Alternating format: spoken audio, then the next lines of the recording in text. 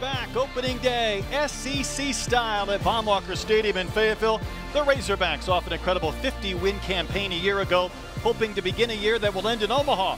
Ready to entertain the Illinois State Redbirds. And welcome up to the booth. I'm Brett Dolan. He is still Troy Eklund. Delighted to have you with us for a new season. Troy, it feels like we're in the golden era of Razorback baseball, so each new opening day brings more excitement and expectations. Oh, you're absolutely right. The fans are excited about opening day, and really the players are too. It was an amazing season last year, but they've been thinking about this day since June. They want to get back to Omaha and win it all. Speaking of last year, I'm not sure where you begin, where you start with all the accomplishments. Oh, just an amazing season last year. They did everything they wanted to do, winning every conference weekend. Kevin Kopps was phenomenal, and they just got to build from that, Brett. Won every single series until that super regional. It's always an honor to start on opening day, and it goes to Connor Noland. Yeah, Connor Noland, great experience he has on the mound. When he's on, he's got a really good one-seam fastball that dives down and into right-handers. You're going to see a lot of ground balls when he's got his stuff working. He's healthy and ready to go, and here's the lineup he will face today for Illinois State out of the Missouri Valley Conference under head coach Steve Holm. Has some veterans, has some newcomers. Ryan Cermak is their top prospect. Their center fielder, Jake McCall, had a huge year last season, especially in conference play, and he will be the cleanup batter and play first base. Troy, it was 14 degrees this morning when we woke up, but there's sunshine out. We're at mid-40s on the thermometer and ready to get this one underway. Yeah, a lot of frost on the grass earlier this morning, and it's really shaped up to a decent day. It's going to have a great weekend. Kyle Soberano steps in to begin things, and this season is underway.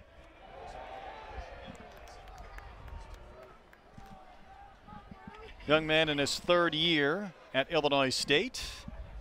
Had a couple of home runs last year for a team that finished below 500. It was a down year for the Redbirds.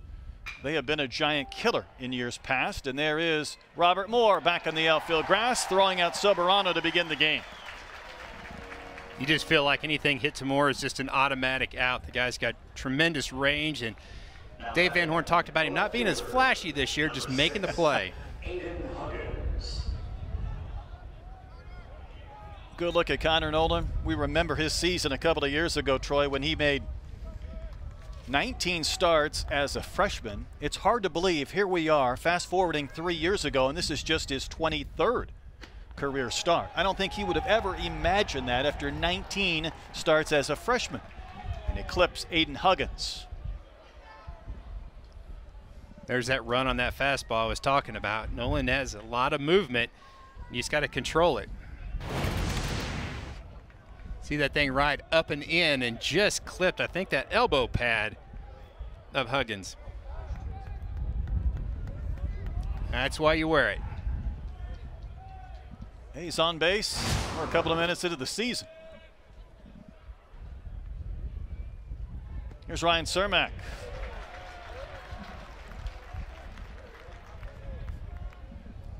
Ryan Cermak might be the Robert Moore of this Illinois State team. You see his numbers a year ago. Led the team with 40 runs batted in, 11 home runs. A lot of scouts here to see the Razorbacks. They'll also be watching Ryan Cermak. Yeah, definitely a talented player, and he's going to turn a lot of heads this season.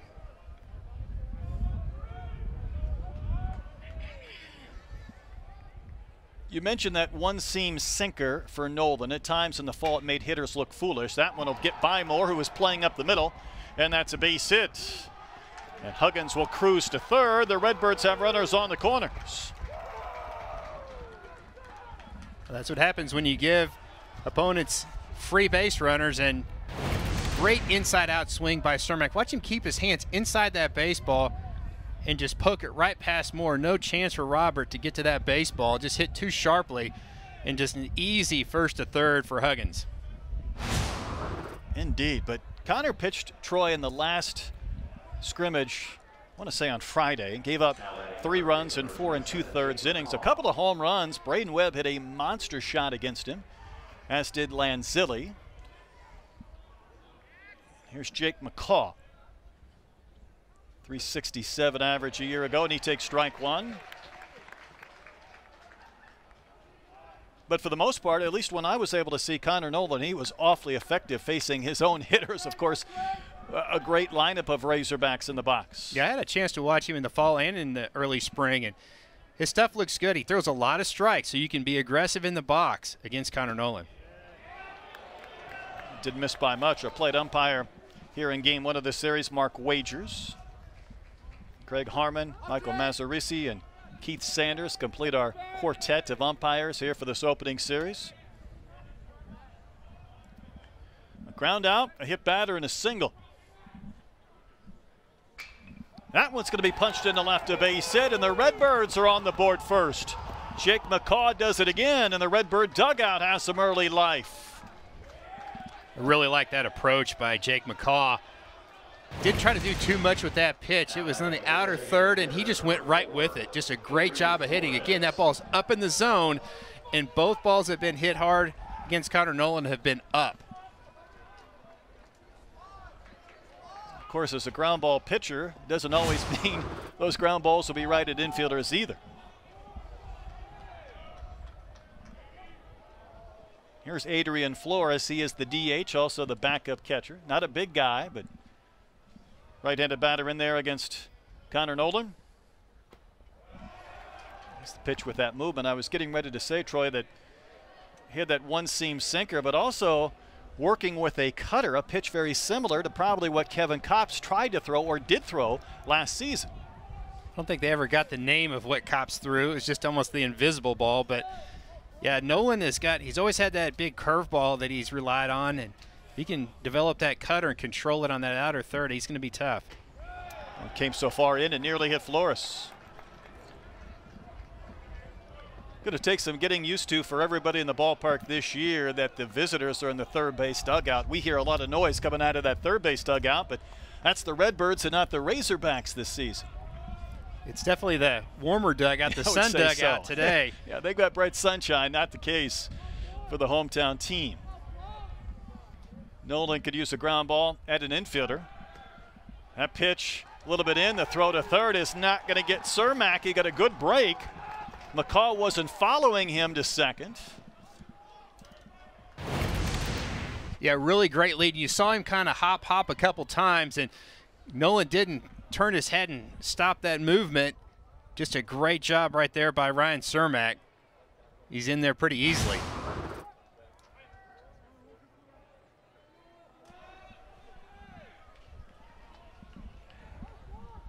The count's now 3-0 to Flores. Santa Cruz, California native, providing a pretty tight strike zone. And Connor Nolan able to find it.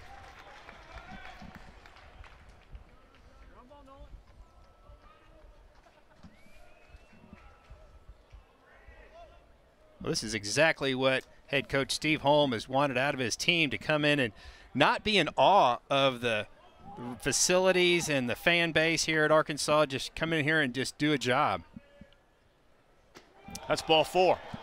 4 straight Redbirds have reached after the first man was retired, and Matt Hobbs will pay an early visit to the mound.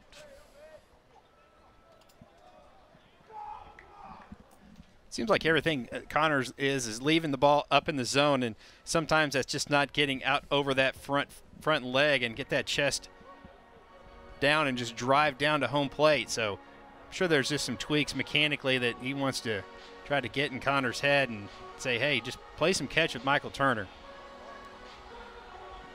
I don't care who you are. If you're opening day, you're going to have jitters. And looks like that Connor's got a little bit of that with keeping the ball up in the zone.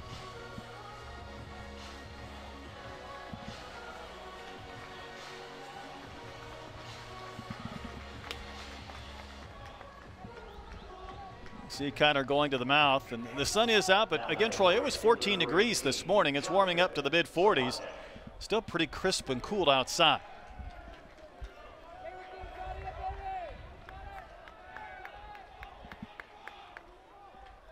I think this is a big at-bat right here. Arkansas wants to get to the dugout with just only giving up 1 run.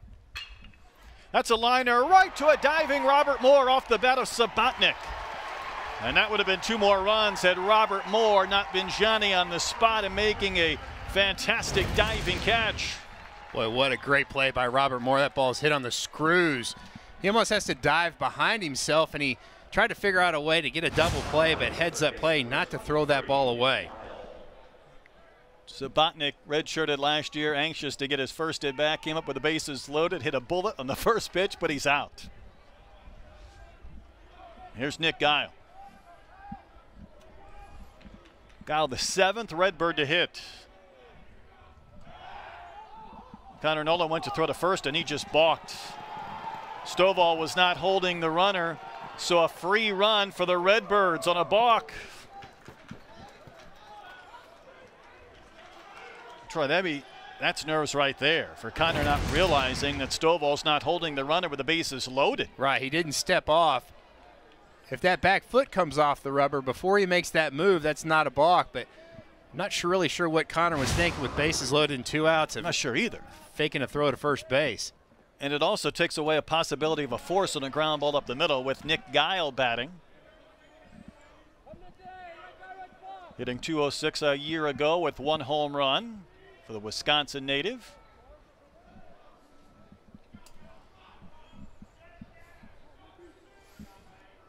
Just underway and 2 runs in the bank for the Birds.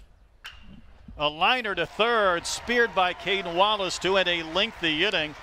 Redbirds get a couple of runs on just 2 singles. Strange frame, we're off and rolling. The Hogs coming to bat.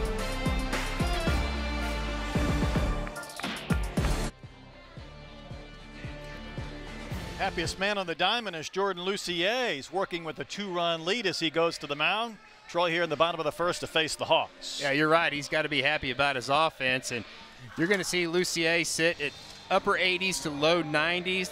His breaking ball is his out pitch. He's going to go to that when he really needs to punch somebody out. He'll mix in a change as well. See his numbers from a year ago, that .436 earned run average.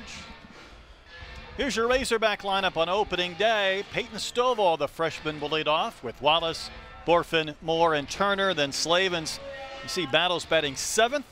Lanzilli, the grad transfer from Wake, batting 8th. And Gregory is in center. No Webb today. Zach will bat 9th for Dave Van Horn in his 20th season as the Arkansas head coach. That's the China anniversary, Troy, in case you're curious. Okay. I'm not sure if you were able to possibly get DVH some China for his 20th year as a head coach. I let him borrow 22. Does that help at all? Well, here's Peyton Stovall. How about this young man, Troy? I got to imagine the heart beats a little bit faster today. A guy who could have been a first or maybe a second-round draft pick wanted to come to school, and he's leading off on opening day. Yeah, he's going to be a special player, and I think just quality at-bats is what you're going to see out of Peyton Stovall. I think he's normally probably going to be a second base or third baseman, but you just try to find a place to play as a freshman. He's happy to be at first base. Back on Sunday had 4 hits, drove in 4 runs in a scrimmage. Seemed to be ready for this season to start. He was limited a bit in the fall with an oblique injury. He's going to chop one to the right side. Big bounce for McCaw, who retires Stovall. And there's one gone. Take a look at the defense for the Redbirds. They've made a few changes. A guy like Huggins, who's going to be in left field, was at shortstop last year. Cermak's very good in center. Nichols, young man, taking over at shortstop. And Troy, a freshman catcher, and Tyler Wolton. He was with the team last year, but this is his first opportunity to be out there, and it comes at Baum-Walker Stadium. Yeah, Coach Holm thinks he's going to be a really, really good catcher as he kind of matures through this program. And this is a team that fielded 965 last year, so pretty solid. Not spectacular, but they'll get the job done. Here's Caden Wallace. What an incredible spring Caden Wallace has put forth off his freshman year, where he hit 14 home runs, went to the Cape, and came back and is ready for what could be, I almost hate to bring it up, his final year as a Razorback, a guy who could be draft eligible as a sophomore. And even DVH a couple of days ago said it won't be a difficult decision, considering how good he expects him to be. I don't think so. I think he's going to get a big opportunity and get one early in the draft. Right on that pitch, but fouls one back from Lucier. Lucier's got a little bit of a sneaky fastball. He's kind of got that slow, deliberate motion, and it just kind of explodes out of his hand. Well, he's from Winnipeg. He's thinking, why is it so hot outside today at 46? From Winnie. There's the big breaking ball, and a slow one at that, and a wave and a miss for Caden Wallace and a couple of outs. Really nice breaking ball, and great spot of it. Not only is it on the outer third, but just kind of up in the zone. That is a hitter. Sometimes you almost give up on that pitch when you see it up in your eyes, and then all of a sudden it just falls off the table.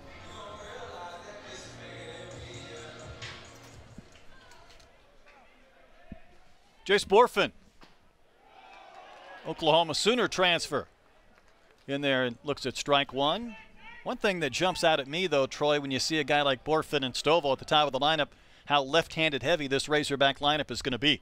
They really are. They've got guys like Braden Webb that's not playing today, and Zach Gregory's a lefty, but there's they really shake it up on that left-hand side. There's going to be a lot of power out of this offense as well, too. The team that led the nation in home runs a season ago, I think they're going to hit as many or more this season. 109 home runs a year ago.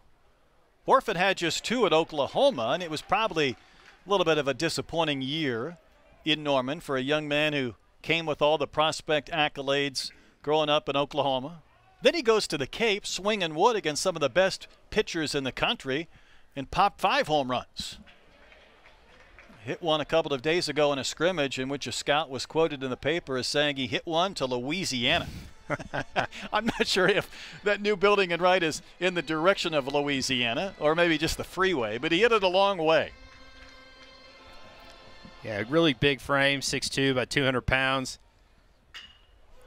Another soft chopping ground ball to Soberano at second, and how about that? Lucier had a perfect and efficient first inning. 1 inning complete, 2-0 Birds on opening day. Head coach of the Redbirds is Steve Holm, beginning his 4th season at Illinois State. They were awfully good a couple of years ago in 2019 when they were an at-large team in the NCAA tournament. Won a couple of games, including one at Louisville. Guy had a lot of time in minor league baseball as well, and there is Dave Van Horn, his 20th season. Hardly see DVH coming out of the shadows of that dugout. DVH says he likes the dugout on the first base side. He said it's longer than the one on the third base side. Don't know how that happened. But he also said you better watch your head if you're in the dugout. He said the ceiling's lower. Yeah, that's no good. You don't want to knock yourself out. Here's Greg Nichols, shortstop out of Sacramento City College. In fact, he's from the same hometown in California as his head coach, Steve Holm. He's the only switch hitter on this team, and they're batting lefty against Connor Nolan, who gave up a couple of runs on a pair of singles, a hit batter, a walk, and a balk, and a very busy top of the first inning. Yeah, Connor Nolan needs a really easy inning right here. Maybe not a lot of pitches. Just kind of cruise through this when you get Arkansas back to the dugout. Would help. He lands that pitch for a strike. Unfortunately, our radar gun does not seem to be calibrated or working yet today. A little bit of work and a lot of construction done on this site over the offseason. We were scrambling just to figure out our booth as well. Wires and equipment and everything we could. Screens in the wrong place. It didn't fit. It was all kinds of fun stuff. Strange beginning, but we're off and ready for action. Here's a payoff. There's a wave and a miss. Not sure if that was the cutter there, but Nichols waves and misses. Let's see the defense behind Connor Nolan, because again it's going to look different, especially that outfield. Remember, no Christian Franklin, Borfin in left. Gregory's not a true center fielder. That's something to watch. And Slavens, of course, last year was at first. You see Wallace battles Moore and Stovall around the diamond. New catcher as well, Troy. I'm anxious to see Michael Turner, the Kent State product, who's a good one. He really is. I got to see him in the fall and early spring, and I think the pitchers really like to throw to Turner. He's a really good hitter and just brings so much experience to that position, and that's what you got to love. When you lose a guy like Casey Opitz and just all that Casey Opitz did for this team, it's really nice to be able to throw in a senior behind the dish. I would agree, and our apologies to Casey Opitz for waiting this long to mention his name, because it does look a lot different without him behind the plate.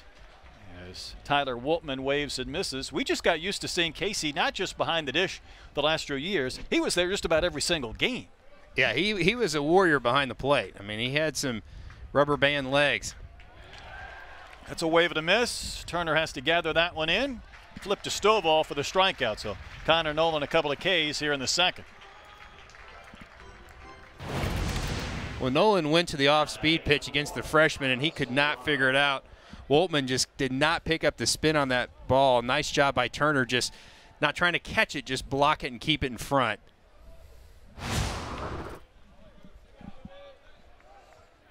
Talk more about Turner as this series unfolds. Back to the top of the lineup, Soberano. Bounced out to Robert Moore to begin the game. He wins the early prize for the best sunglasses, doesn't he? He's definitely got the style going. He got the elbow pad, the shades, eye black. Does he need that much eye black if he's got those big glasses on? It looks good, though, Brent. Oh, it looks great. I mean, that's big league right there. Got the glisten, the sun coming off the helmet and the glasses. Almost reminds you of Colton Wong a little bit, yes, doesn't he? Yes, it does, especially with that uniform color. Here's the 2-0 pitch, and that's lined in the left, and that's a base hit. So the third hit, all singles for the Redbirds, and it keeps Connor from having a perfect second inning. Always feels good to get that first hit out of the way on opening day, doesn't it? Boy, it really does. And again, real impressive with the approach that these Illinois State Redbird hitters have taken against Nolan. Nobody's really trying to muscle up, not trying to hit it 400 feet, just really just going the pitch and keeping the hands inside the baseball.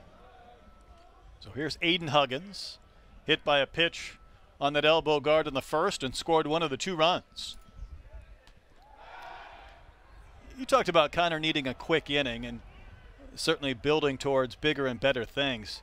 Troy, when you think back to last year, it's hard not to think of Kops. Of course, he kind of shouldered the burden both closing games, middle relief, and even starting that final contest.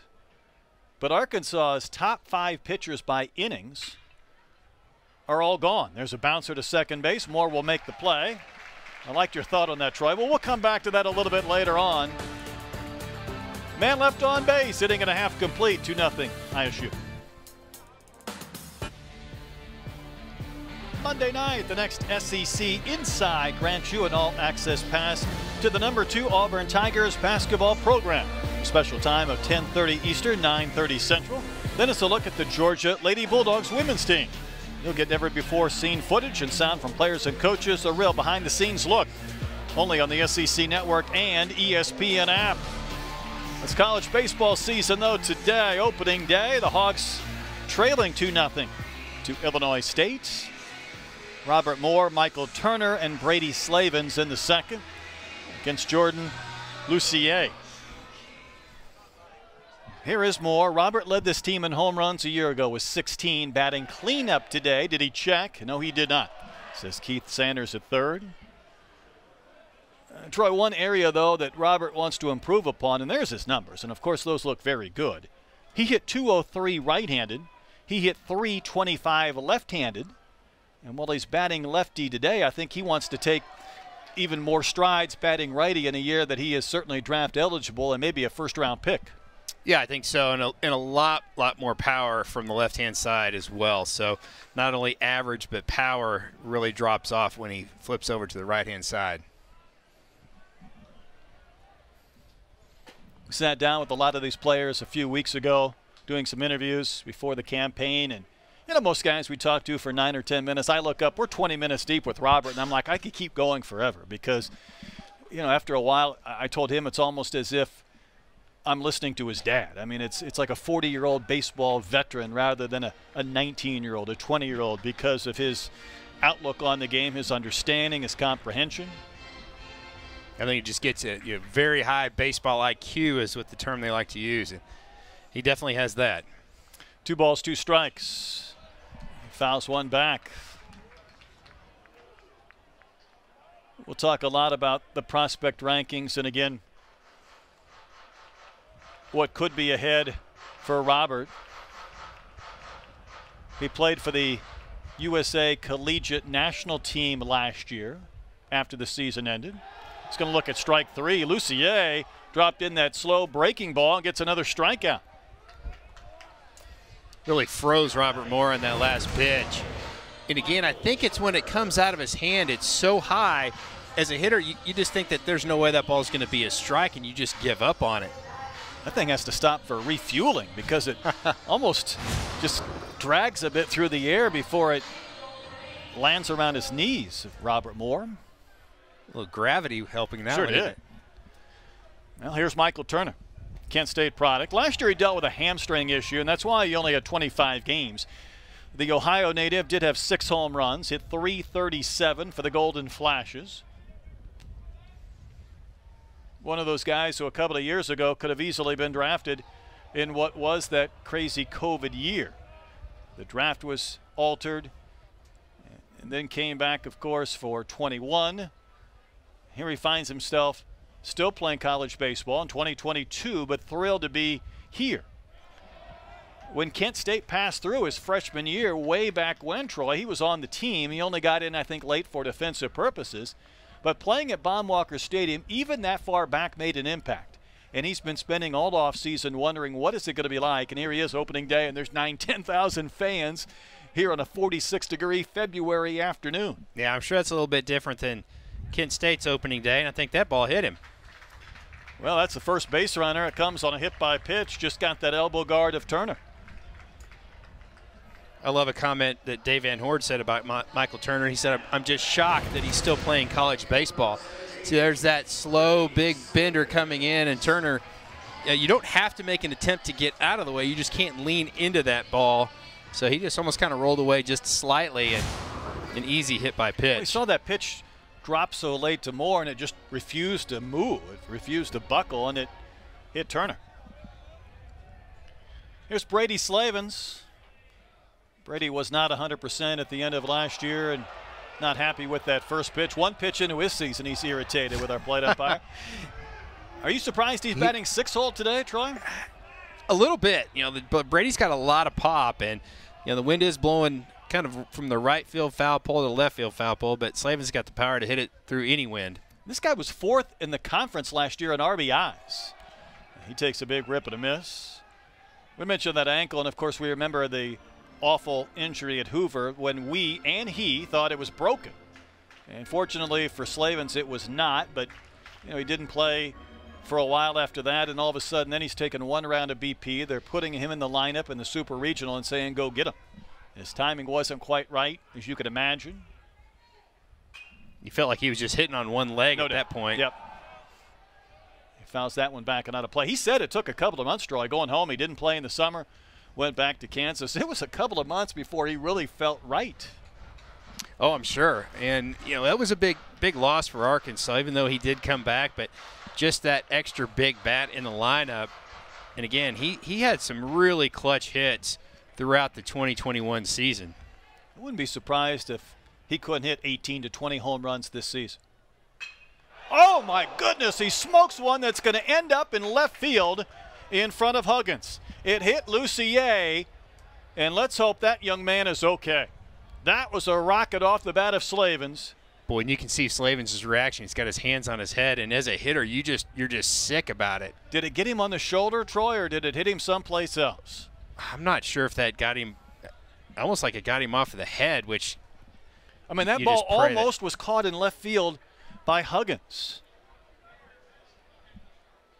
An absolute rocket off the bat of Slavens that hit Jordan Lucier.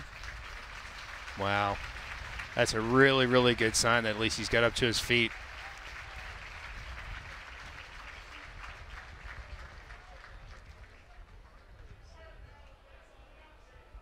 Might be a little bit of shell shock, and you can imagine why.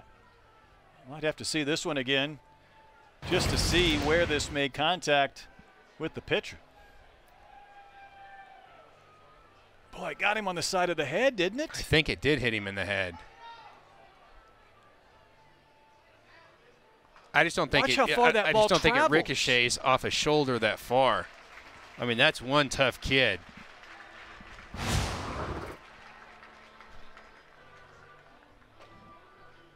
The first hit he allowed was off the side of his head. He's done. Yeah. And I think that's the right decision. I do too. he threw one pitch, and you could tell, I got to believe that head's ringing. And the fans here at Baum Walker give him a nice ovation, but you have to err on the side of caution when a line drive that hard is hit off Jordan Lucier. So his start after a perfect first inning, retired the first 4 he faced, a little bit shorter than he would have imagined. Let's hope that young man's okay.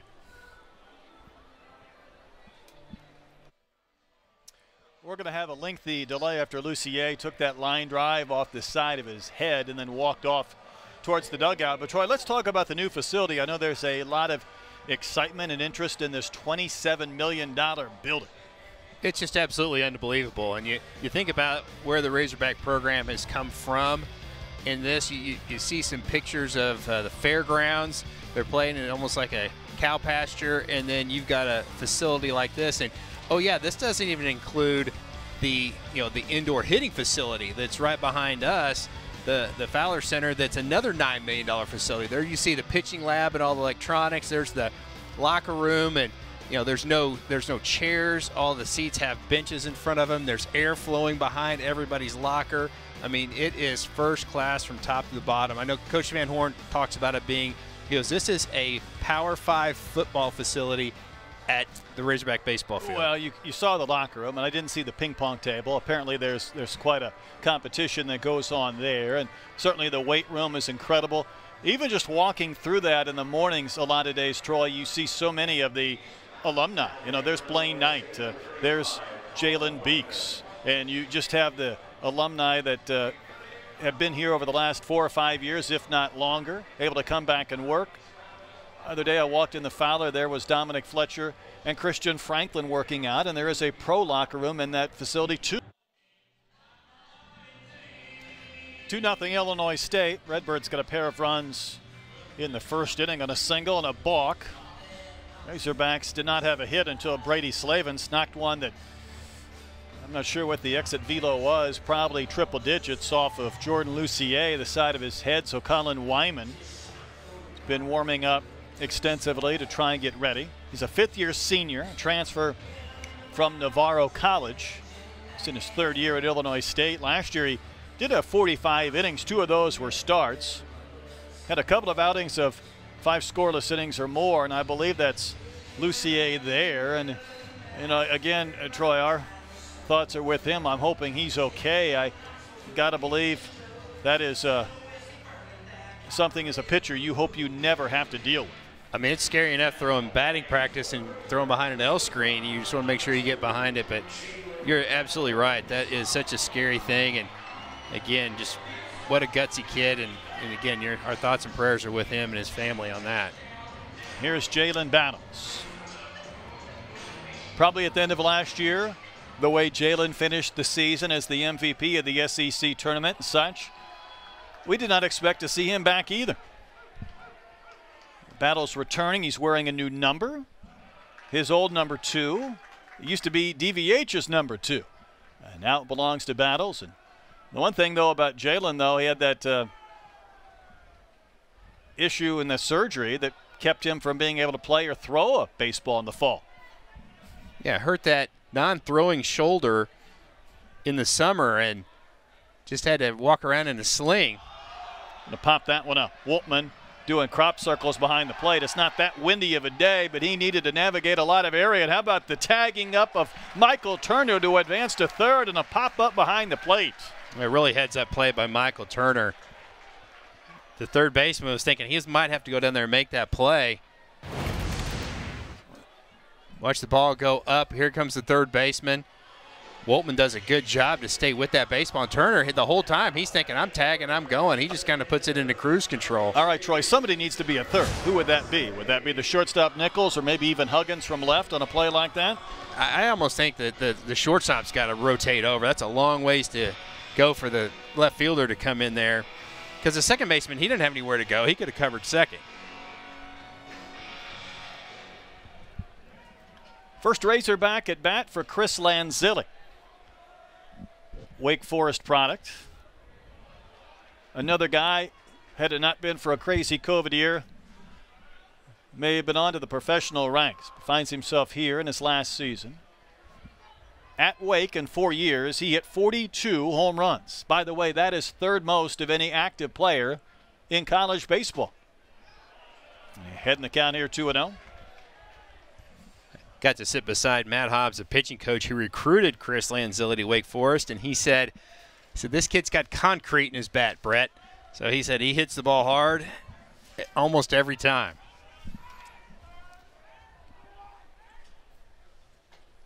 Pitch is called a strike. I know there was the thought, and DVH mentioned this when he first got here. He might have been walking on eggshells for the first few weeks, but he said, he says you come in as a newcomer. You're 5 years in, you see other people at your positions that are all really good. You realize, you still have to earn and compete for a position, even though, as I mentioned, he's accomplished a lot during his time in the ACC. Absolutely, and Lanzilli was a third-team All-American last season. So he's got a lot of accolades and came up here with a lot of high expectations. See if he jumps out of his shoes if he gets a fastball on a 3-1 pitch. Down and in ball 4, and the Razorbacks have loaded him up with 2 outs. I would say there would be some teams where if you get to the bottom of the lineup, you would not be facing a guy like Lanzilli batting 8th. Or Wyman might think, hey, it's 9-hole as the Beer Hats come out for the first time this season. But Zach Gregory is a pest. And not just for what he can do with the bat, Troy. This was a guy that was hit by a pitch 11 times last year to go along with 26 walks. Yeah, Gregory's just one of those guys who just finds a way to get on base. And not only does he get hit by pitches and walks, but he's a good hitter too. So he really shrinks that strike zone down and makes those pitchers work. And I think that it puts a lot of pressure on him because, again, that strike zone's not very big. But if you throw it in there, he's going to hammer it. I'd say with this team, and again, the way they swing for the fences, you might be looking to do some serious damage here. I'll be curious to see if Gregory takes another pitch trying to work Wyman into a bigger disadvantage count.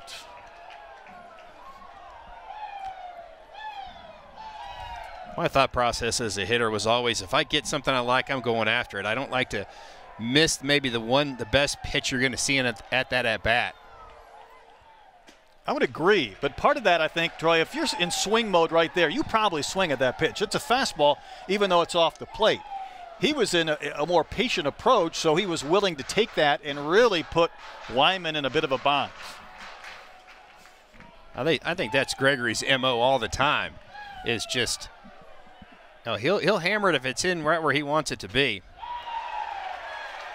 I might argue, though, going back to that previous 1-0 pitch, if Slavens gets that or a few other guys, they're coming out of their shoes. Absolutely. I totally agree. Like, that's the big thing that Dave Van Horn and Nate Thompson really wanted this team to work on this year is deeper at-bats, better quality at-bats, and really work that, I think, especially in conference play, work that strike zone a little bit more. How about that 3-0 pitch for a strike?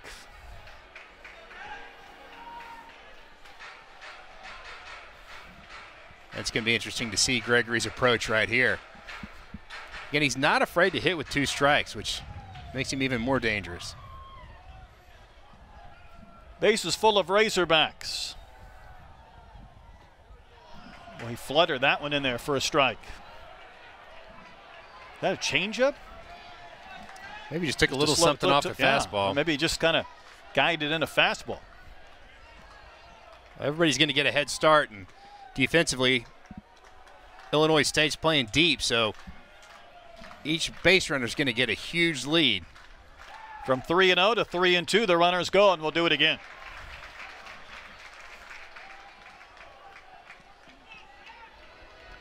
Took 6 pitches before Gregory swung the bat. Boy, this Illinois State outfield is playing very shallow for Zach Gregory. I think they're kind of looking at his size and 9-hole, and they think, okay, he doesn't have much pop, but look how shallow their outfield is playing. He's got a chance to put one over them. Another payoff. And again, a foul ball right back to the screen. Good job by Wyman. A couple clutch pitches with full count. making Gregory work at it. And 4 straight strikes to Zach. I wasn't surprised that Gregory was in the opening day lineup. I was surprised that Braden Webb was not. Not quite 100% with a quad injury. All left-handed batting outfielders. Gregory batting 9th, and that one's hit a mile in the air to right.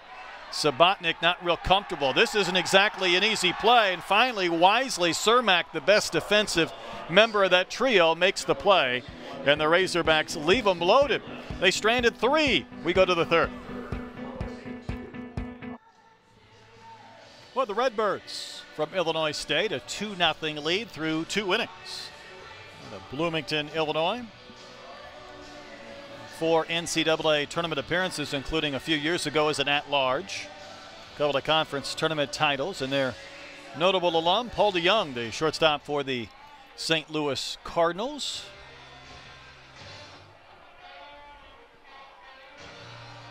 Pretty good conference in the MVC. We'll touch on where the Redbirds sit as far as some of the preseason picks as they bat with the heart of their lineup in this 3rd inning, Ryan Cermak. Singleton scored, leading off.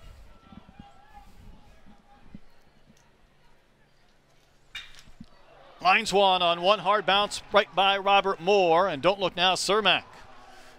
He's 2 for 2. He's going to try for 2, and he is going to be out. He went by the base. I think he had it initially, and his momentum just carried him on that dirt right by second, and Battles with a smile on his face applied the tag. I love how aggressive Cermak is. First of all, he just hits an absolute dart past Connor Nolan, and really a lot of topspin that ball, kind of bounced over Robert Moore's glove, and Gregory just kind of flips it in there. And again, Battles kind of gives up on it, and then he's looking at the umpire, and all of a sudden he comes back. Watch him look at the umpire right here, and he's like, hey, I have the ball, and he realizes, hey, he's not on the base. Did you see Connor Nolan's reaction in that last replay? He's jumping up and down saying, tag him. Redbirds lose a runner to begin this 3rd inning. Here's McCaw. Singleton a run in the 1st.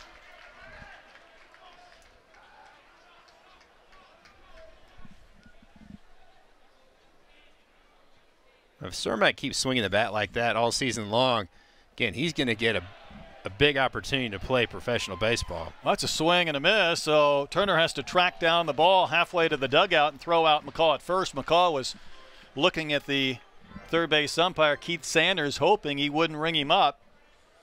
Didn't take off immediately. I think he thought, well, I'm just going to try to sell a check swing right there. And you see the home plate umpire, Mark Wagers, kind of point down to 3rd. Well, I thought he checked it. I did too. Now that I see that angle. That's why he didn't run. No, I don't blame him, right? I didn't check it. Shut up, you TV guys. I didn't swing. That irritates a hitter, too. Yeah, I tell you, you know you didn't even offer at it, and you get rung up. 3 strikeouts for Nolan. Here's Flores. Walk back in the 1st.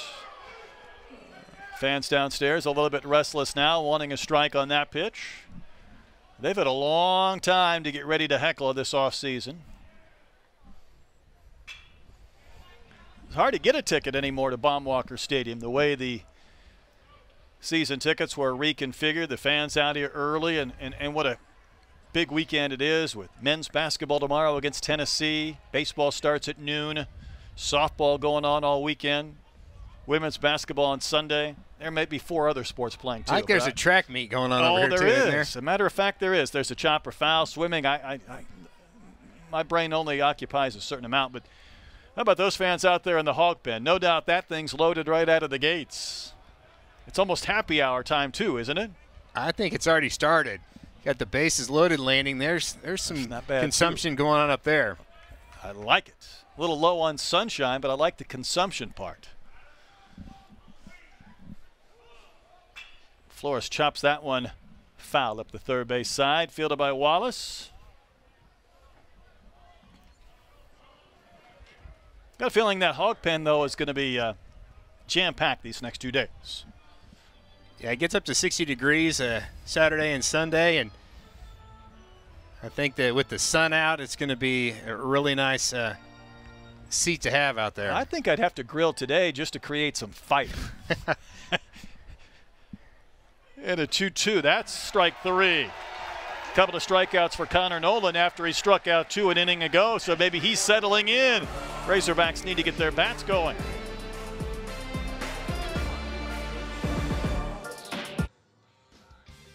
It's a 2-0 Redbird lead as we go to the bottom of the 3rd inning. Remember March 3rd, 2020? It was a simpler time. There was peace and tranquility in the world, except the Redbirds came here and in nearly a 4-hour game took down the Hogs 8-7. It was a big win for Illinois State, and Arkansas had 15 hits in that game, Troy. You might remember Casey Martin had 4. Everybody was saying, what's wrong with Casey Martin? He had 4 hits that day. Franklin had 3. Moore had 2. Kerstad had 2. But Arkansas left a boatload of runners on base, and they left them loaded last inning. Yeah, I think so. They just need to get the big hit.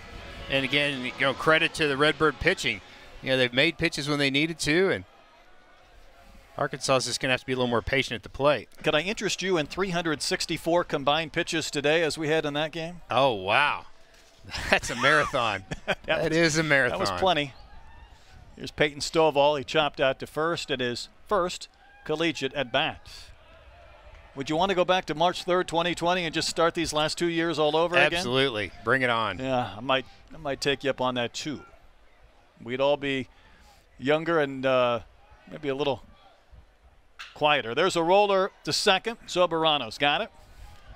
And throws out Stovall to begin the Hog 3rd inning. We didn't even know the legend of Kevin Kopps back in March of 2020. We didn't even know what was coming in regards to what Kevin did last year. It was just comical when he would come up and you watch teams try to – teams did everything against Kevin. They tried to swing at the first pitch. They tried to take till they got 2 strikes, and it really didn't matter. There's Caden Wallace. Going to bounce one to third. A lot of soft contact. Giles throw a little bit high, but McCaw brought it down. 2 outs. Yeah, Kevin pitched in 20 SEC games last year. 20 times he pitched against SEC competition. Arkansas went 19-1 that stretch. Led the country in earned run average. Arkansas had the top 2 pitchers. I feel bad for Patrick Wicklander because we talk about Kopps being gone. Well, Arkansas had pitchers that were 1-2 in the league in ERA, and Wicklander was 2. He was just 2 to his own teammate. Yeah, he kind of got overshadowed and then some and had an outstanding year. Here's Borfin, who bounced out to second his only time in. Boy, he spreads out wide in that batter's box, too.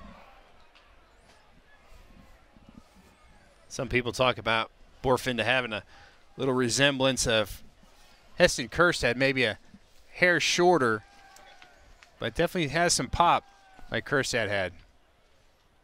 Not quite the same high leg kick. Tell you what, though, it might be fun for him just to be batting right behind a guy in Caden Wallace that he's known since they were 12 years old. They were playing on a Banditos team way back when, and now they're batting second and third in this lineup together. As Arkansas recruited Borfin heavily for years out of Oklahoma. As he fouls one back. But Borfin had a brother, I think it was Braxton, who played at Oklahoma, had a father that played at Oklahoma. It was really the family lineage. Sometimes it just gets in your blood. And yep. But he felt like he wanted to come to Arkansas and hasn't looked back. Going to roll one to the right side. Soberano almost overran that baseball before he backhanded it. Threw out Borfin. That's 3 soft outs on the ground for the Hogs. Just 1 Razorback hit through 3 innings today. 2-0 Birds.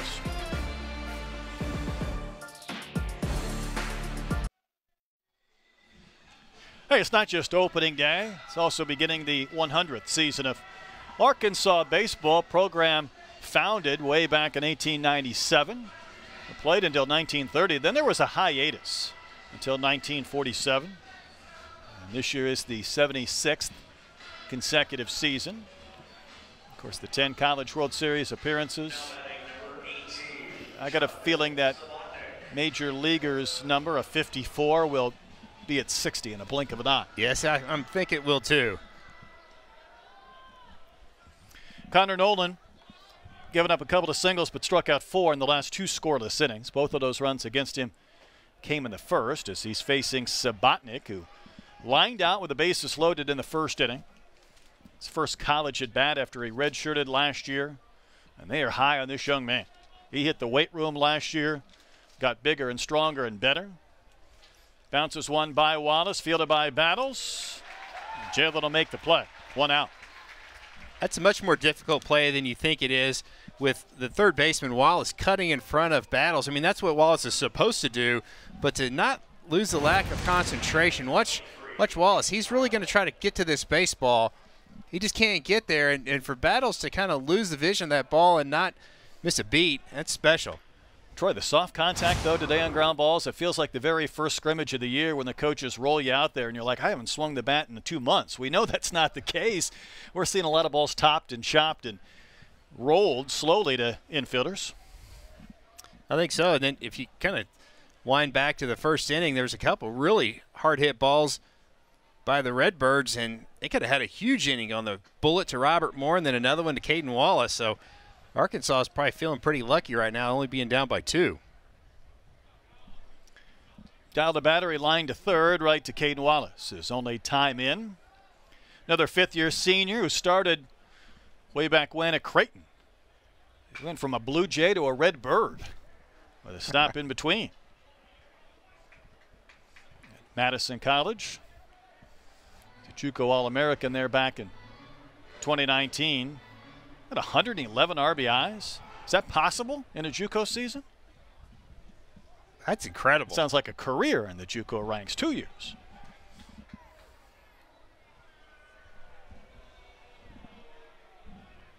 Kyle really leans back before he gets ready and lifts one out to right, traveling to Slavens. Brady needs a play. He'll make the catch.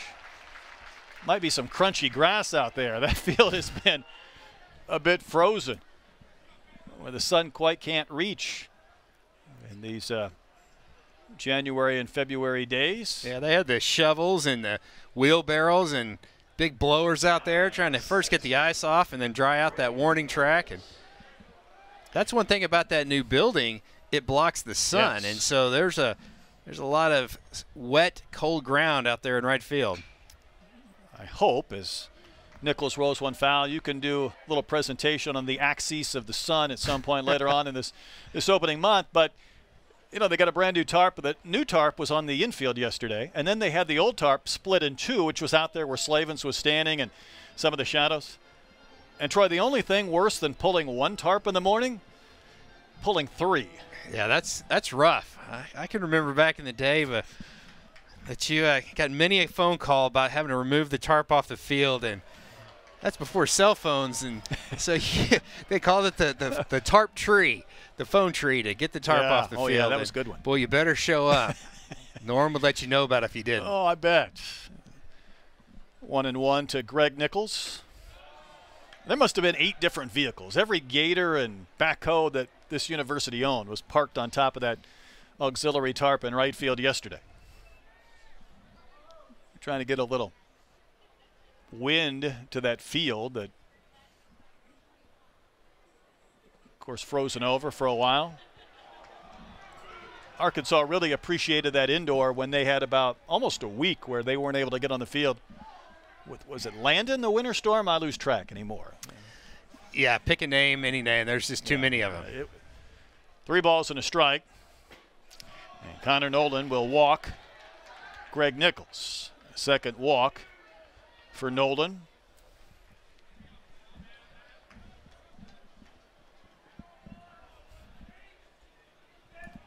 Talked earlier, though, about Arkansas last season, and we mentioned Wicklander and Copps, but the 5 pitchers who threw the most innings last year for the Razorbacks, none are back. And then you mix in a guy like Peyton Paulette, who could have been a Friday or Saturday starter, or certainly a starter, and a very high draft pick come June or July.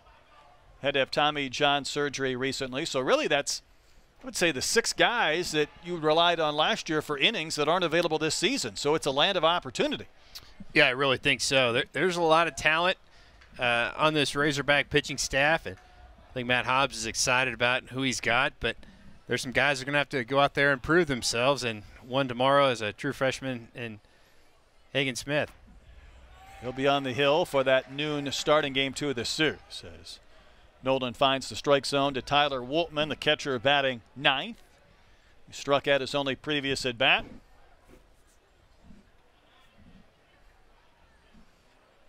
Redbirds a pair of runs in the top of the first, and that's it. Falls in for strike 2.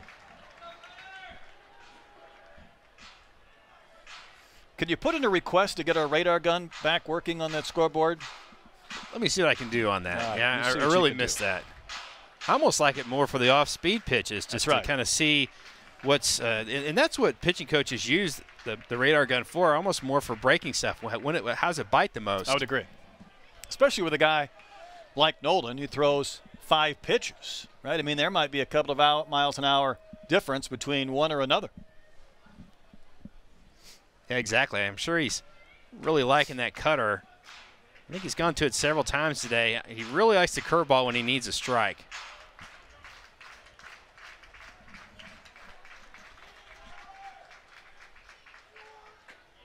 Left that one just a little bit elevated.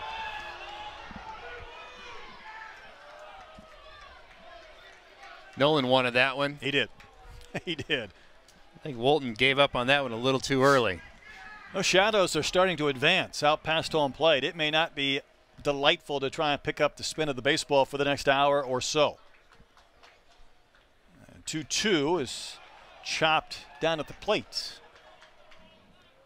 I think that one might have got a little piece of Turner, the catcher, right there. Kind of shook out that right arm a little bit. Might have caught him in the shoulder.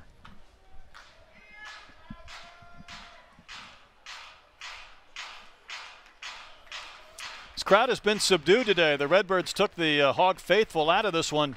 A couple of runs in the top of the first. They've had 4 hits to Arkansas's 1. And Woltman hanging tough. Nice at bat by the true freshman. Excuse me, a redshirt freshman. Yeah, first college game. Wheaton, Illinois native. Redshirted a year ago and also had an ACL injury that he was rehabbing from. 5'9" catcher, first college game. That's nasty. Strike 3 called. Nolan able to break one off and get the K to end the inning, Troy. Like that might be the spark that Arkansas needs. A big strikeout by Nolan. Almost the same pitch that was called a ball, but maybe it's a momentum shift for Arkansas. The man in the hoodie is Jordan Lucier. He retired the first 4 Hogs he faced. Hit Michael Turner, and then, Troy, this took place off the bat of Brady Slavens. Yeah, just an absolute rocket, and it hits him in the side of the head and ricochets all the way out to the left field, and it was almost caught by the left fielder. That's how far that ball traveled. And again, it's good to see him. You know, seems like he's okay, but yes. Golly, I mean, what a scary situation. We heard it was 103 miles an hour off the bat of Brady Slavens. We thought it was triple digits. Yeah, you're right. You just don't have time to move or react. And by the way, that is the only Razorback hit all game as Moore leads off this 4th inning. Colin Wyman came in, got the final 2 outs in that 2nd inning, stranded a couple of runners, had a perfect 3rd inning where he had 3 soft ground ball outs from the Hogs. Moore struck out looking his only time in. Another soft ground ball. Troy, is this a variation of speeds right now? Maybe not seeing the same type of velo they saw over the last week or so? Yeah, I think so. I think the Arkansas hitters maybe are a little amped up. It's opening day, and I think you're right. I think velocity probably has a little bit of something to do with it. And got to give credit to Lucier while he was in there, and Colin Wyman now just being able to hit their spots and mix up the speeds. There's Michael Turner hit by a pitch back in the 2nd.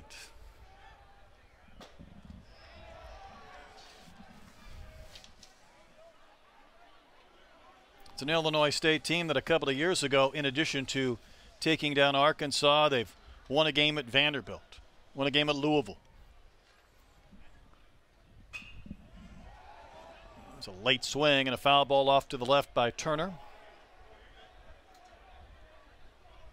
Again, really good job by Wyman right here, getting ahead of Turner 0-2. They've made it look pretty easy and efficient to this point to have the two hurlers for the Redbirds. That one not close from Wyman. I was reading something from Greg Maddux, and who's a Hall of Famer, and he said, I didn't like to waste a pitch on 0-2. He said, that's when the hitter's the most vulnerable. I'm going to go after him and get him. I would say right now, with the shadows and the sunshine, you might be able to put a ball maybe a little bit off the corner or inside and try and get a call, and Turner is rung up. A pained expression on his face as he took strike 3.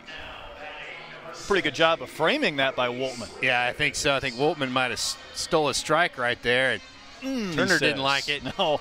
He's going to have a conversation with Mark Wagers and come back and say, hey, I want that same call when I'm catching.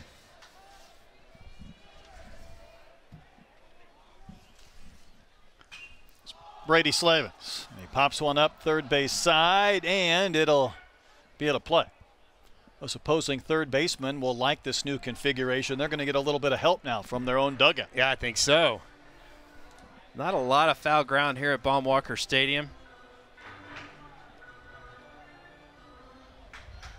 Tell you what, Brady Slavens is a guy that does not get cheated at the plate.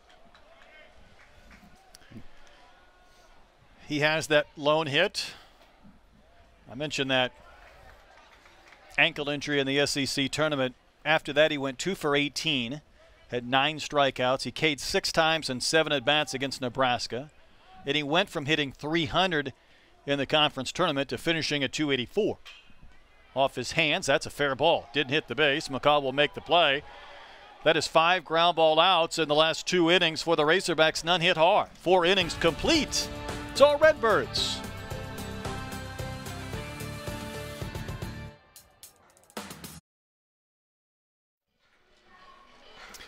It's 2-0 Redbirds. There might be a pitcher out there in the bullpen by the name of Trey Krause, and if he gets in this weekend, it would be quite the story. This is a tweet from his head coach, Steve Holm. This was a young man who came down with cancer early in his time there in Illinois State. You see the cane that he's using in that left hand. It was something called Ewing's sarcoma. If you really want a gut check, go drop a Google on Ewing's sarcoma. But a young man who came in on the cane and then was able to throw a bullpen for the first time since January of 2020 this past fall.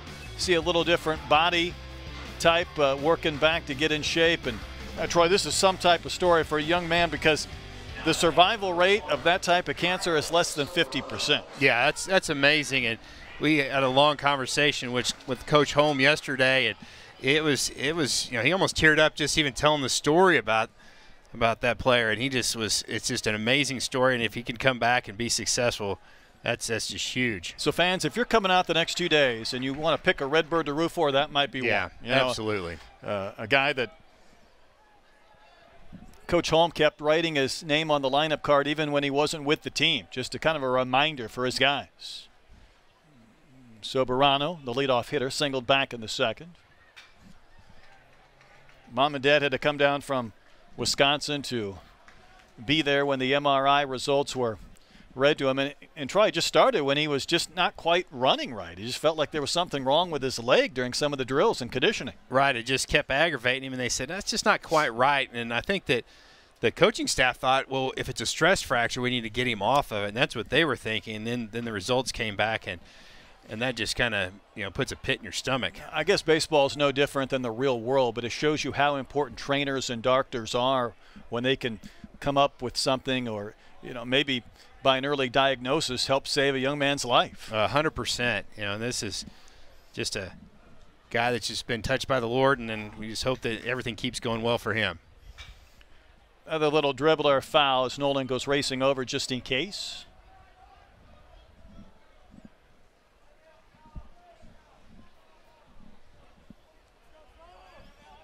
Third time today that Soberano has stepped into the box.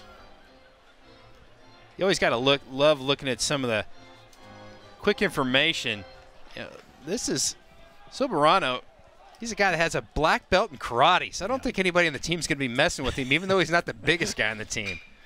Big chopper towards Moore. Watch Robert charge to get that on a belt high bounce and throw out the speedy Soberano for the second time today. I just love how Robert Moore gets himself into the right position. You mentioned how hard he charged after that baseball, and you always want to get the ball when you're an infielder on a big hop, and you read that hop and he goes, okay, I know I got to put a little jets on it to get there before you get that second hop, and it makes that play 100 times easier. Yeah, it's something he works on every single day, taking every possible throw. As Aiden Huggins will look at a strike. He just doesn't go down the line to warm up with a teammate. He puts his teammate at first base. He takes every possible throw at second. Then he goes to short and does the same thing. Then he puts his throwing partner at third base. He goes out to right field like he's a cutoff man just to keep making those plays. Battles had that nearly scored out of his glove, but he makes the play on the right side of second and throws out Huggins for out number 2. That's why big league scouts really love Jalen Battles. Just tremendous range. He's got a cannon for an arm. He doesn't show it off very often, but you're right, that ball almost kind of probably caught him in the palm of the hand, almost squirted out that mitt. What have you seen out of Connor Nolan since that first inning when he had the balk and the hit batter on the walk that produced a couple of runs? I think you just go back to his experience. He's really settled in. He's keeping the game close for Arkansas, even though they have not swung the bat very well at all, but keeping Arkansas in this ball game, and that's what you want out of a veteran. This is a fun at bat here with Cermak because Cermak has 2 of the 4 hits for the Redbirds. A couple of singles. He scored a run. Facing Connor for the 3rd time. This will be his 70th pitch of the game. He gets another base hit. Talk about this young man, and Coach Holmes said he's going to be a big leaguer. And you get excited to see an opposing player with that type of platitudes coming in, and my goodness, he's looked good today. Boy, just a really short, quick stroke, and again, a guy that just makes it look effortless. Nolan up to 70 pitches. Arkansas has got some action down in the bullpen. Yeah, 75 is a pretty good number when it comes to making that first start. And he's heading in that direction. McCaw singled in a run in the first inning. He has the only RBI in this game. Remember, the second Redbird run scored on a balk with the bases loaded. That run could be really big if Arkansas can't get the offense going. 3 months from now, if we pull Connor aside and we say, Connor, that balk on opening day, he's going to just drop his shoulders and say, yeah, that one.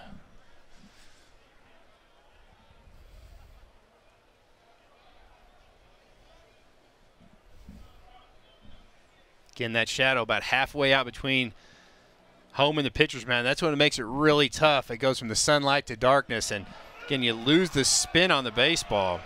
I would think right now we can hardly see McCaw in that shot. And that's the bright sunshine, no clouds today. And again, you can give us your presentation on the axis and the sun's rotation and Earth's rotation. I'll work that up tonight. Yeah, you get to that tomorrow. Get a PowerPoint. But I would say it's not easy right now. Yeah, you're right. Even fastballs are hard to pick up because, again, when it changes from the sunlight to the shadow, it almost disappears on the hitter. You just want that shadow to overtake the mound and just kind of engulf the pitcher. I'm not sure if I'm Peyton Stovall, I want any picks at first either. Trying to pick up that ball coming out of the sunshine.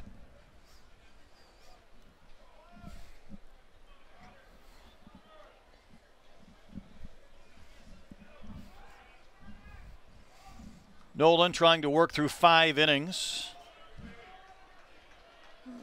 Really good job by Turner right there. That was a pitch that was way down and in, and he had to spear that baseball to keep it going from the backstop, and you want to keep Cermak at first base. You definitely don't want him in scoring position.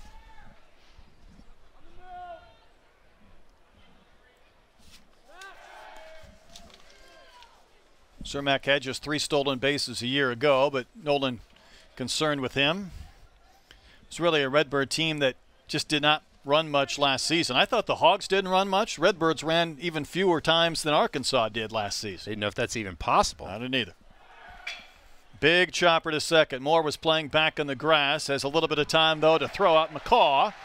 And in the 5th. So Connor Nolan has really finished strong. Should that be it? Arkansas, though, trailing 2-0.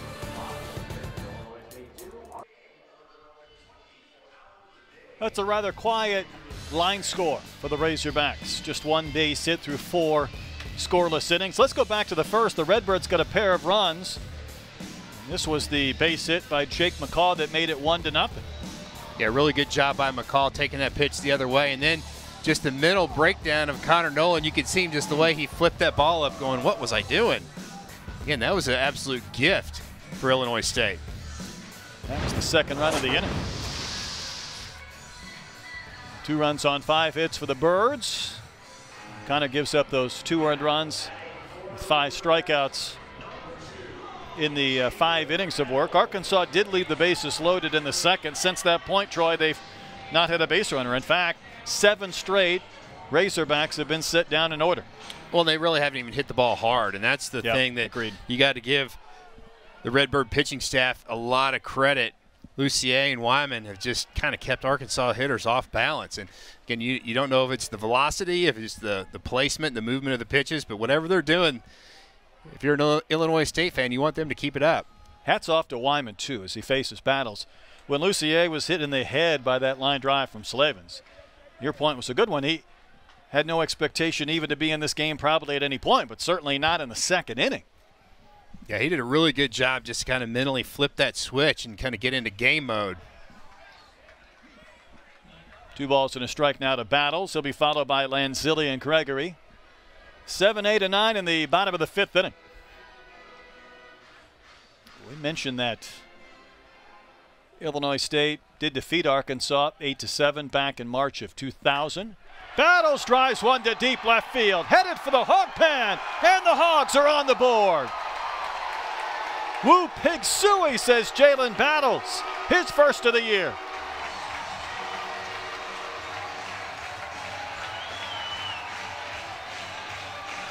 Well, you saw flashes of Jalen Battles at the end of last season, and you really felt like that's the true Jalen Battles. What the consistency. We saw a tremendous big home run he had at Louisiana Tech, and this ball was absolutely hammered. He knew it right off the bat. That was a no-doubter.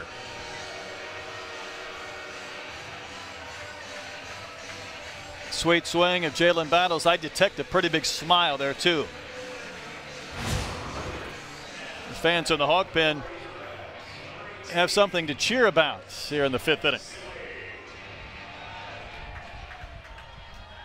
For a team that hit 109 home runs a year ago. And here's Lanzilli. I mentioned, though, Illinois State won that game in 2000. One of my favorite things, and my favorite I mean not, is when the teams can't figure out how many games they played against each other. Yeah, exactly. Right?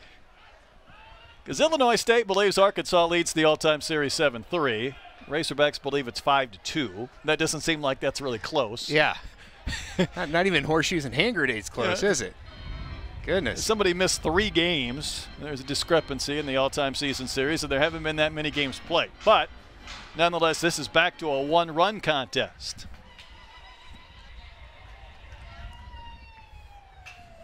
And Zilli serves that back and out of play.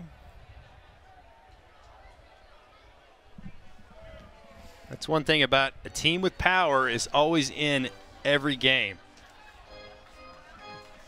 Get a bloop and a blast, and just a big home run, solo home run like Jalen Battles just had, and you're right back in it. I think Steve Holmes' belief, though, and I agree with him, Troy, if you're going to face a team like Arkansas, face them early because they're playing in their first game. There could be some mistakes. They might be a little bit unsettled, some uncertainty on roles for a bullpen and such. Better to play them now than maybe 3 or 4 weeks down the road. I agree totally. Wow. Just missed. Pretty good pitch right there.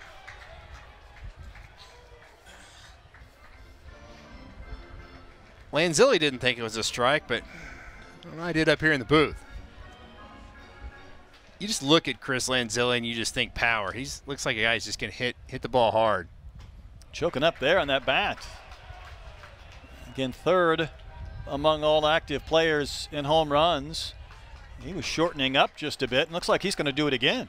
He's got that bottom hand about an inch or so up off the knob of the bat. I think Barry Bonds used to choke up, and I think it worked out pretty well for him, didn't it? Keeps those hands close to his neck, too. There's a chopper to 3rd. Gile made that a little bit tougher on that play, but he's able to scoop it and throw out Lanzilli. Good job by Gile to get to that ball before it hit on that second hop.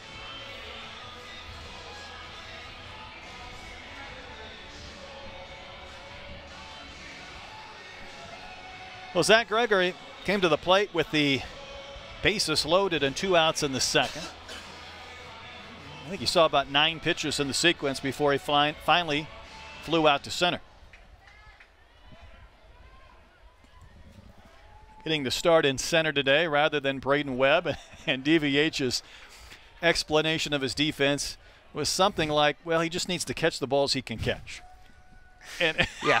Just be adequate out there. That's what we need you to be. Because keep in mind, the comparison level over the last decade has been anything but, with guys like Christian Franklin, Dominic Fletcher, Andrew Benintendi, and others, where you could say, just see if you can get one by our guy in center. And then, you know, listen to Dave Van Horn talking about Braden Webb, and he said he's just as good as any of those guys, and those are, you know, some of the most elite outfielders you've ever seen. This ball's got a chance to head to the bullpen. Goodbye, Zach Gregory with an opposite field shot. The Razorbacks have hit a pair of home runs, and this game is tied.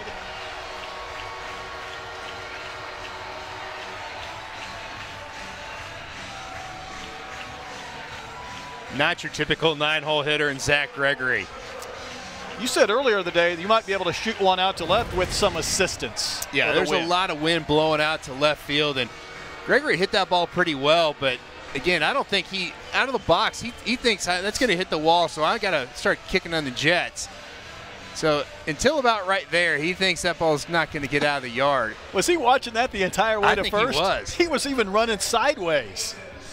I got to see that again, him running to first base, because he's stumbling. He's taking a wild route because he's watching that the entire way, hoping he can celebrate rather than sprint to second.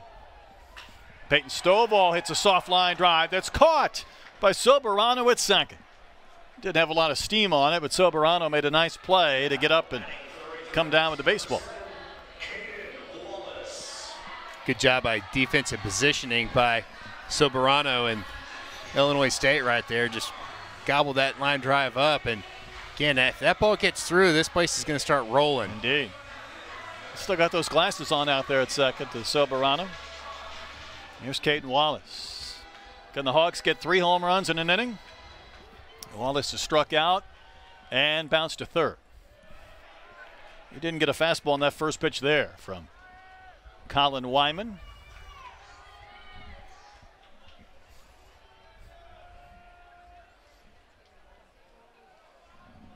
Caden Wallace has been a really tough out in some of the scrimmages that have been open to the scouts, media, fans in the last month.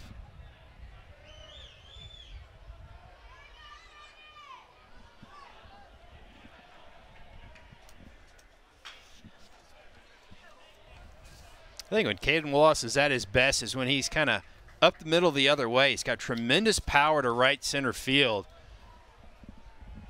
Kind of hooked that last one. Sometimes when you see hitters hook that baseball foul, they're trying to just a little too quick, not trusting those hands and letting that ball travel into the zone. It's tough at times, right? I mean, you're trying to do some damage. Maybe the velocity's a little bit slower. You're amped up. Get a little jumpy. Yeah. Baseball America has Wallace as the 12th best overall draft prospect. He's played 1 year college baseball. I think the thing that a lot of people don't know about him, obviously the scouts do, but his flat-out speed. You just put him, especially his straight line speed, and that's where, you know, it really helps when he was in the outfield, just to be able to go get baseballs. He can really go. He's about a 6'5", 60 guy. It's in there for a strike. He's primarily an outfielder on the Cape with the Bourne Braves. He's back at his more familiar third base.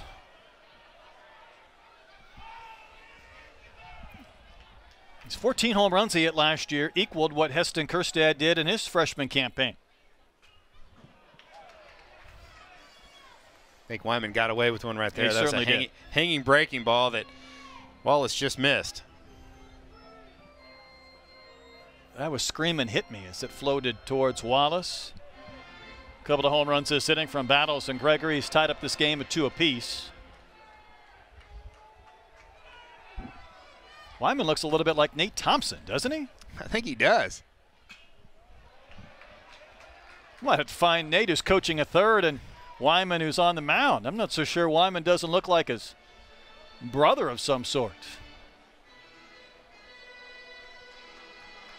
Nate Thompson's pretty thick down there at third base, though. I'm not saying he can throw up the squats. In the air, right center field. Interesting route from Cermak. He'll make the catch in the shadows below the scoreboard. And certainly the wind did not help, but Troy, the Hogs did get a pair this inning. It really did. Big blow by Jalen Battles. He got things going. That ball was absolutely a dart out to left field. And then Zach Gregory, he's going to tie this ball game up. They've got a little bit of help from the wind, but Arkansas will take it. This ball game's knotted up at 2s.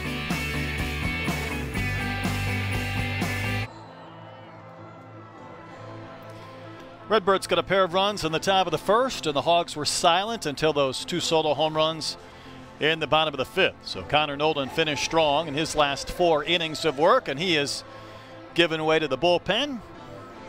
Cole Ramage comes on to pitch in the 6th. Feels like he's been here about 7 years, hasn't it, Troy? I think he's got about 3 or 4 degrees, if I'm not mistaken. Yeah, you're absolutely right.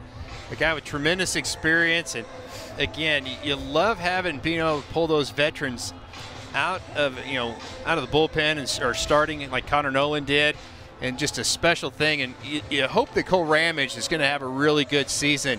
And I think that as of late, he's really had some velocity increases, kind of hitting that low to mid 90s with that fastball. And again, he's got a good sinking fastball, so you should see some ground balls with Ramage on the mound. His numbers last season, a 6.75 ERA. This is a guy that in 2019 pitched 60 innings. First year was 2018, had an ERA of an even 4. Here's Adrian Flores. 5, 6, and 7 due up for the Birds in inning number 6.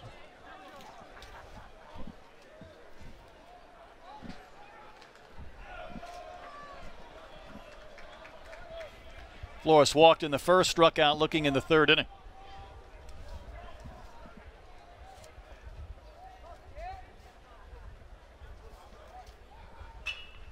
Soft little pop-up. This might be trouble. It's going to hang up there. Everybody get away from Moore. That's my new rule. A couple of years ago, nobody could hurt Kerstead. Nobody hurt Robert Moore. Exactly. Get out of his way, and he'll make the catch. Just great range by Moore. Makes a pretty difficult play look pretty easy. One gone for Sabatnik. One thing the Redbirds have done, though, by getting those couple of runs early today was maybe quiet this opening day crowd. Keep them from being too raucous. Big chop at the first. Stovall was an infielder in high school playing first base here. Makes the play 2 outs. Almost going to look like a third baseman gobbling up that baseball. Troy, this Redbird team last year played in front of 19,000 fans for the season. They may surpass that number by tomorrow in Game 2 of this year's season. I think you can count on that. 19,000 fans. Well, the sad thing about it is I think that's probably more than I played against probably my whole career at Arkansas. Nick Guile takes strike 1. Just a little bit different with college baseball and the fan support you get nowadays. It is, but I also think it speaks to the fact that these Redbirds, I got a feeling for months, they've been looking forward to this weekend. And their lead is gone, but a chance to regain it here in the later innings. Pulled and a strike to Guile. I think I've just been really impressed with how they've just kind of carried themselves in this ball game. I think that just goes back to the head coach, Steve Holm. He just said, hey, let's not be in awe of anything. They had some highlights of on their website of them practicing in the Ridgeback Fowler Indoor Center, and he said there's going to be some nice there's a good look at head coach Steve Holm, and they're going to have some nice facilities, but you know what? We're just going to go in there and play baseball. Yeah, don't be in awe of anything. I think that's great advice.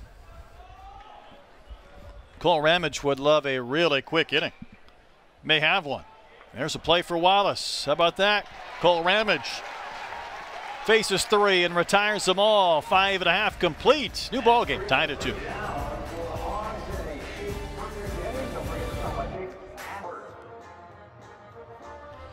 Next Friday, there's an incredible gymnastics triple header on the SEC Network and ESPN app. Number 11, Missouri. Number 8, Alabama get us started at 6 Eastern, 5 Central. Then it's number 7, Auburn, hosting number 10, Kentucky. And the night wraps up with the Georgia Gym Dogs at the Barn in Fayetteville to take on 16th ranked Arkansas. What a great gymnastics lineup. Meanwhile, new pitcher. I would have bet my house, Troy, there was going to be a lefty coming on out of that bullpen, and it is Jared Hart. He would have won that bet. Hart threw 19 2/3 innings this season ago. 21 strikeouts. Opponents hit 307 off the left-hander. He kind of has a little bit of lower arm slot, kind of has a big sweeping slider you'll see against left-handers.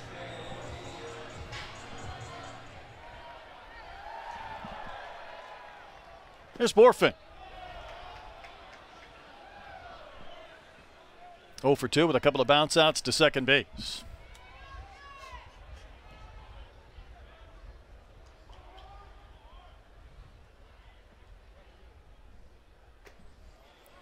That pitch is way in. Oh, got him. Clipped him. Free base runner. There's some advantages of wearing that elbow pad. Obviously, the first one is it protects that elbow, but the second thing is it makes a distinct sound when it's clipped. And I think a lot of guys, that might not have got a hit by a pitch if they didn't have that elbow guard on, they draw that base on, or hit by a pitch. Moore gets to turn around and bat right-handed. I mentioned his numbers, 203 righty, 325 lefty when he batted last. He has been doing a lot of work from that right-handed side as he steps in here. And Troy, Arkansas has every tool of the trade that you can possibly imagine, right? They've got every type of cameras, angles, video, and that is really something that Robert Moore was analyzing when it comes to the discrepancy in batting average. When that front foot lands, the bat angle is important as far as can you get to the ball and lift it or loft it. They call it early connection. Batting left-handed, his bat angle was at 90 degrees. Right-handed, it was 100 degrees. So he felt like he was too steep where that bat was to get down and be able to lift the ball and do some damage. Yeah, that's the amazing thing about analytics. It really kind of breaks things down where in the past you just said it just feels different. You know, that's all you get. Is my swing's not the same from both sides. Now you know why. Guile over at third base, he was playing way in front of the bag thinking Moore was going to bunt, and he's backed up just a couple steps. About that, a couple of free base runners. Well, you read my mind right there. That's something you don't want to do against a club that has the firepower of Arkansas. You don't want to give them or anyone free base runners. And I was just mentioning Arkansas struggles last year hitting lefties. And I know DVH said this week, hey, our lefties can hit lefties. But Troy, Arkansas against left-handed pitchers last year was 13th in the league. That means second from the bottom.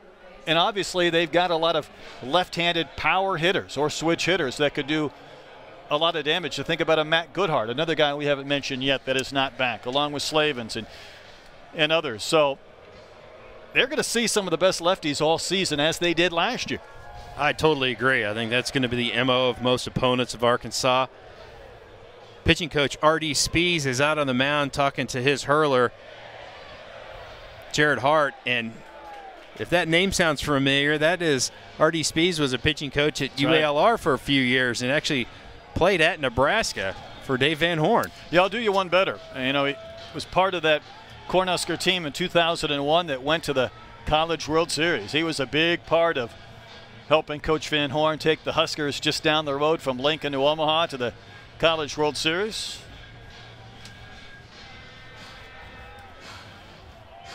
Trying to settle down his left-hander and saying, hey, it's just a game of catch.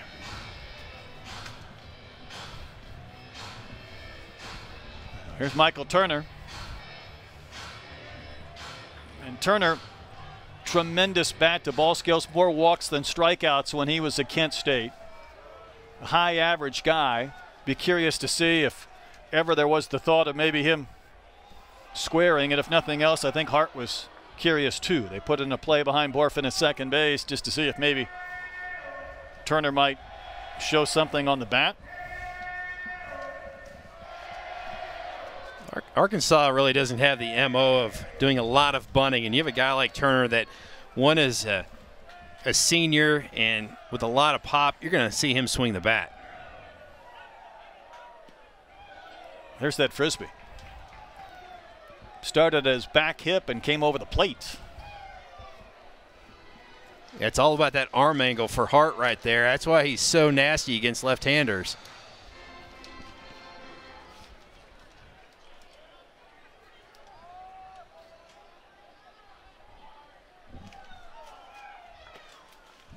Tried to come front door again, but missed. Now, if you're Michael Turner right here, you really got to think, get those hands inside the baseball, up the middle the other way, because that slow breaking ball is gonna be hard to pull. If he pulls it, he's gonna get a ground ball to second base.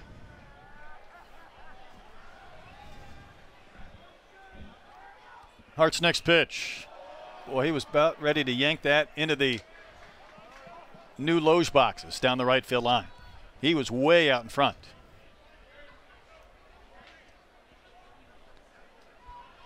Razorbacks have had 8 ground ball outs in this game.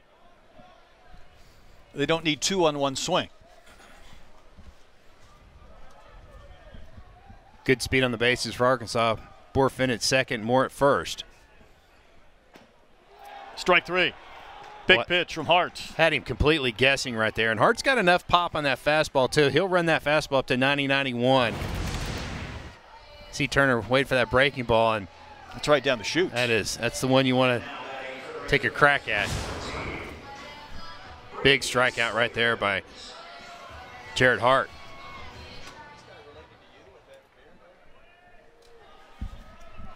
There's Brady Slavens through the gloam in there, that close-up. He's standing in the shadows around the plate. Brady had the rocket of 103 miles an hour exit velo that hit the side of the head in the second inning of their pitcher, Jordan Lucier. A scary moment. Lucier got up, eventually threw one warm-up pitch, and then took it to the house, or the dugout at least. And hopefully he's okay. Believe he is. Slavens hit an absolute bullet. He bounced out to first his last time in. That take right there, I think that's the difference between the 2021 Brady Slavens and the 2022.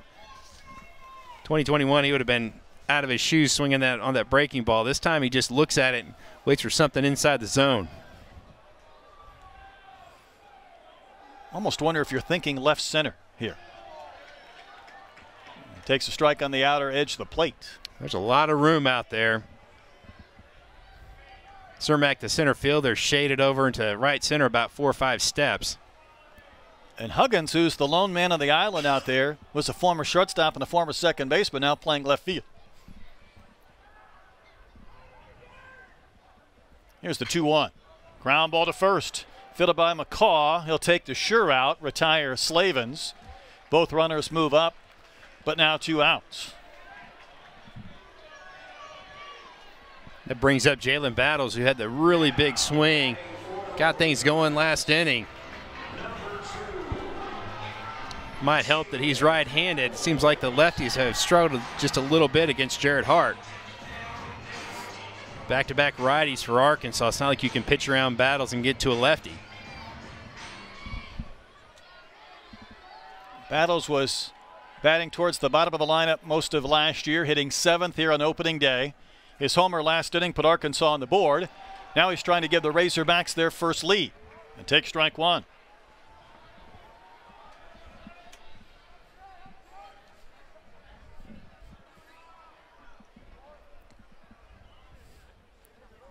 Borfin at third, Moore at second. Base hit would easily score a pair. It's a couple of quick strikes, though, from Hart. Be a pick-me-up for the Redbirds if he's able to work around a hit batter and a walk. I think Battles missed the pitch of the at bat on the first pitch right down the chute. Now Hart's in the driver's seat. You might see something even breaking ball down and into Battles.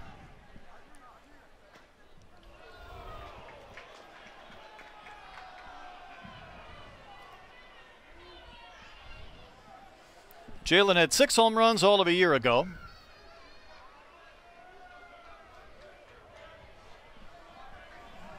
He's on the board already this season. Wave and a miss. How about that frame, though, Troy, from Hart after the first 2 reached? A really good move by Steve Holm to bring in Jared Hart, and he just came in, was a giant killer, and just a huge breaking ball. That back foot breaker against Battles.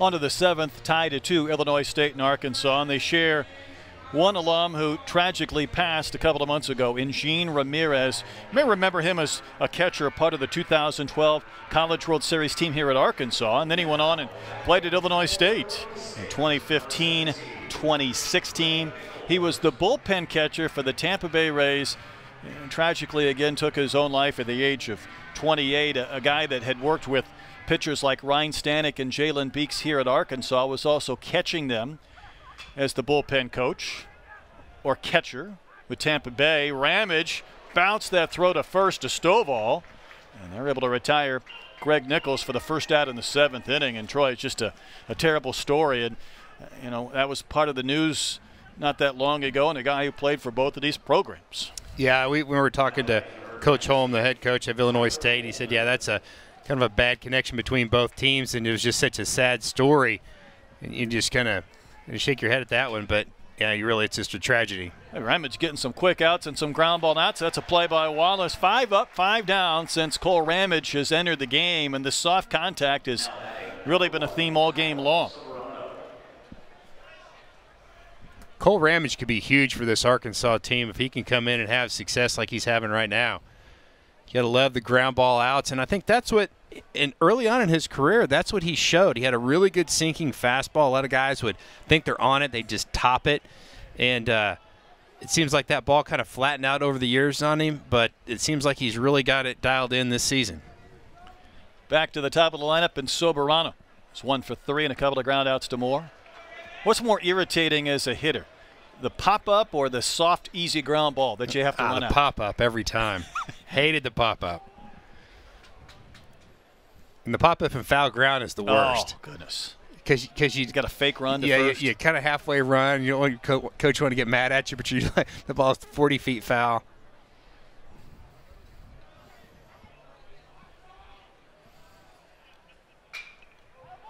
Robert Moore won't get that one. So Soberano has his second hit of the game. First base runner against Ramage. That's 6 hits now for the Birds compared to just 3 for the Hawks. Just kind of guided that one out there. He did. Pretty good run. You can see watch Turner's reaction. He just kind of goes, oh, man, that ball was left up just a little bit too much. But good at bat by Soberano. It also brings up now the heart of the lineup as the Redbirds try and regain the lead. Huggins and then the dangerous Ryan Cermak who's on deck. He's 3 for 3. That one's fair. Into the corner. Let's see if Soberano might have a chance to score. Borfin pursuing at the base of the fence. Soberano's going to be waved in. And Battles will have no throw. Illinois State back in front. It's almost like Battles motioned to his ear saying, hey, nobody told me to throw that ball home. I think he had a shot at him. I do too. I was surprised he didn't cut it loose because there was really no chance of Huggins advancing to third unless there was a throwaway.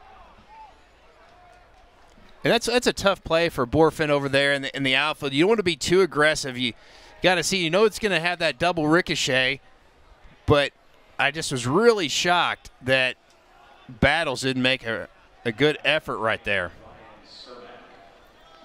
So not only do the Redbirds have the lead again, but also Cermak will bat, and a base hit here would get that 2-run cushion back. I pitch really careful right here to Ryan Cermak. I would agree. 11 home runs a year ago, 40 runs batted in. Honestly, I don't know if I'd throw him a strike in this at-bat. Arkansas does have a lefty down in the pen warming up.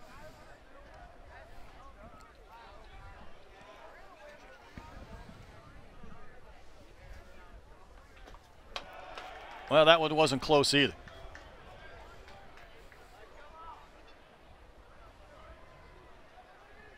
I almost think I just put a 4 up and just put him down to first base. Don't even attempt to throw something close. I tend to agree.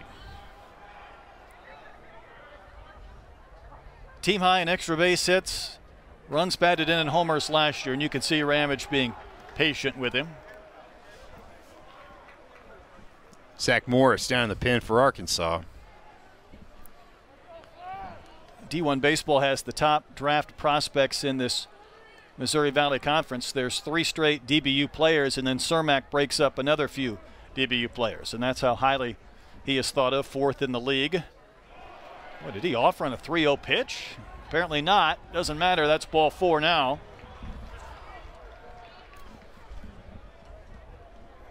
With the left-hander coming up, I'd really be surprised if Dave Van Horn doesn't go out and get Cole Ramage right here, and that's what he's going to do. Yeah, it would be odd to work around even a red-hot 3-hole hitter who's a righty to get to a lefty to face him unless you're going to bring in the lefty.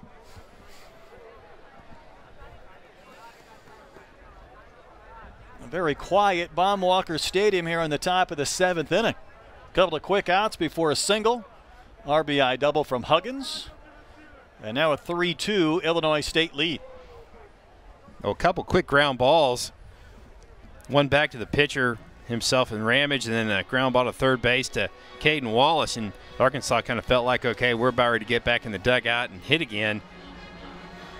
Soft line drive and then a hard double by Huggins down the left field line, and a play that you felt like that Battles might have had a shot to try to cut that run down at the plate.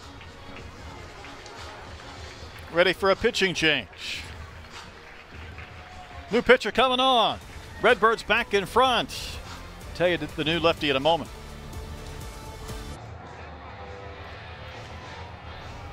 Monday night at 7 Eastern, 6 Central on the SEC Network and the ESPN app. It'll be a 3.5-hour recap of this year's men's and women's swimming and diving championships. Florida Gators have won the last 9 titles on the men's side, while the Kentucky Wildcats are the defending champs on the women's side. Coming up on Monday. Well, Zach Morris comes on here in the 7th inning with the Redbirds back in front.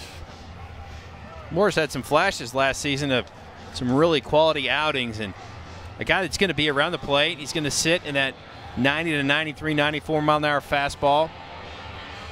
Good kind of sweeping breaking ball, tough against lefties. That's why they brought him in right here to get this last out of the 7th inning. See his innings last year, 15. This was a guy who really shortened up his delivery, trying to throw more downhill, repeat his mechanics. He went to the Cape Cod League, though, Troy, and he was outstanding in 20-plus innings. Averaged more than a strikeout a frame against the best hitters. That'll give you some confidence, won't it? I would think. Facing the cleanup hitter McCaw with a couple of runners on base. And now a 3-2 Illinois State lead. McCaw drove in the first run for the Redbirds during a 2-run first inning. Hometown product there from Bloomington.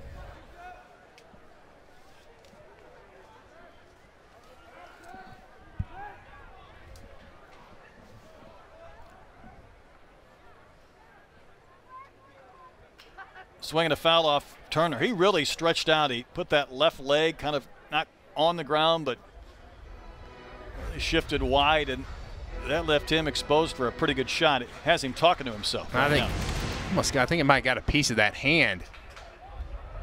Yeah, off the ground. It ricocheted off the ground and almost hit that knuckle. Sometimes you see catchers will put that hand behind them, but with the runners on base, kind of left that thing exposed. Heat-seeking missile right to that throwing hand. Pitch didn't quite have the break or the snap needed.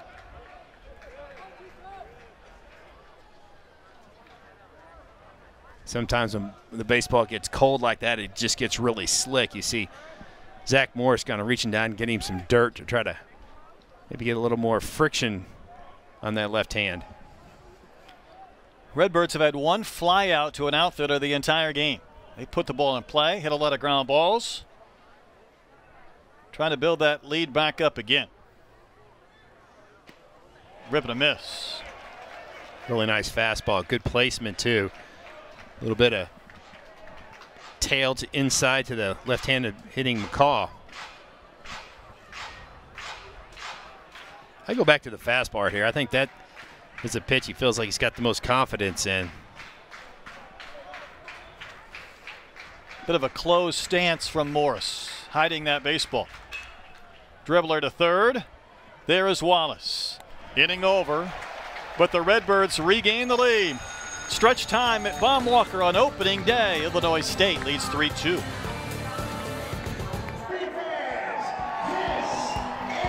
Well, back in the first inning, before these fans were truly settled, Redbirds had a couple of runs. That was McCaw with an RBI base hit. Also a buck made it 2-0.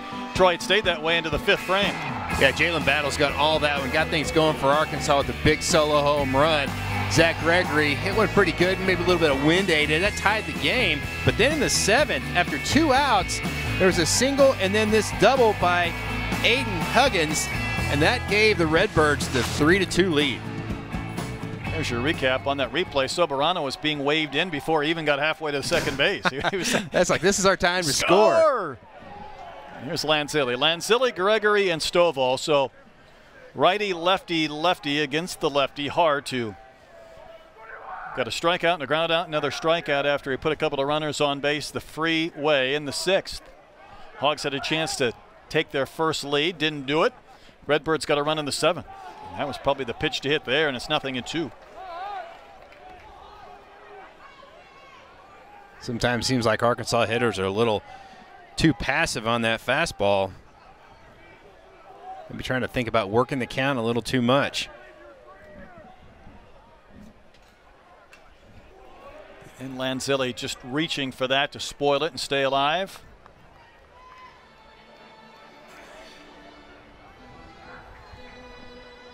Arkansas's had 3 hits in the game, and 2 of them have left the building. And 1 took the pitcher out of the game with a liner off the side of his head.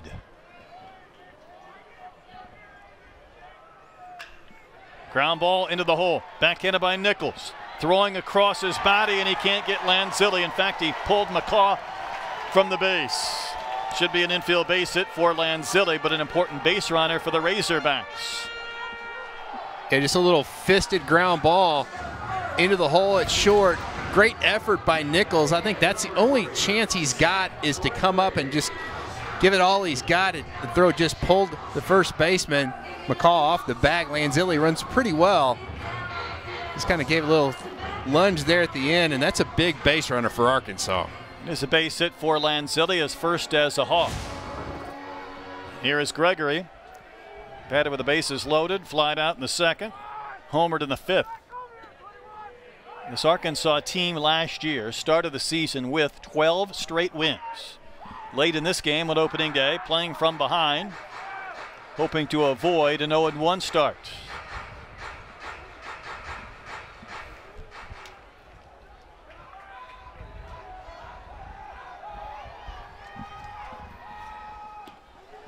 There's a strike to Gregory. Late last season, Arkansas, while they became the last Power 5 team to lose its 10th game, finally get to double digits in losses.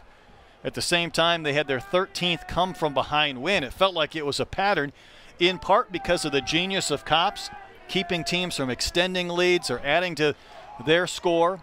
Well, Arkansas would eventually find a way to come back late. Soft line drive, caught by Soberano.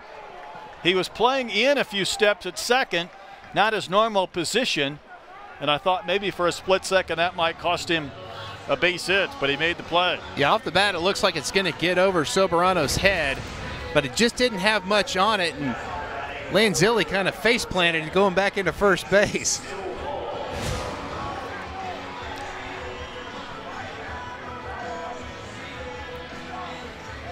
Curious that maybe we might see a Braden Webb hitting there for Gregory with the right-handed batter with some thump. Gregory batted. Now it's Stovall. He's lined out and grounded out twice in his college debut. And there was a lot of people last year that thought this young man would never make it to college. That number might have been in the $2 million range that he could have passed up had he desired to go in that first round, maybe the first couple of rounds. high school shortstop and a hitting star in the state of Louisiana. So the Hogs not only got him to come here, they kept him away from the hometown or home state school. Yeah, I think so. That's a big thing for Arkansas. Huge get Peyton Stovall to get to campus. Take strike one. He's just one of those guys that he just looks like a hitter. He's proven himself in the fall and early in the spring in scrimmages, and you know that he's going to have a huge career here at Arkansas. 1 on, 1 out, 1-run deficit for the Razorbacks. Hart's next pitch, fouled back and out of play. Got a fastball there and couldn't quite square it up. 2-2. I think for your Lanzilla, you got to be on your toes. Hart throws a lot of sweeping breaking balls, might get one in the dirt right here. That's, as a base runner, you have to read down angle. If you see that ball, if you think it's going to bounce in the dirt, if you get a good break, you got to go. Fifth-year junior Jared Hart's next pitch to the true freshman is fouled back. Isn't this the contrast right now in college baseball? You have a guy that, had he wanted to play, would have been able to get a signing bonus of 7 digits, facing a fifth-year junior in Jared Hart. Yeah, exactly. You're going to have a wide span. Coach Holm talked about you're going to have some guys are 18 and some guys are 23, 24. Bends down and out. That's a sign of Peyton Stovall, just the experience right there. 95% of freshmen swing at that pitch. That is a tough pitch to lay off of. I can tell you as a junior or senior, when I played, I swung at it more times than I like to admit. And he tracked it the entire way, too. Exactly. Soft throw to first.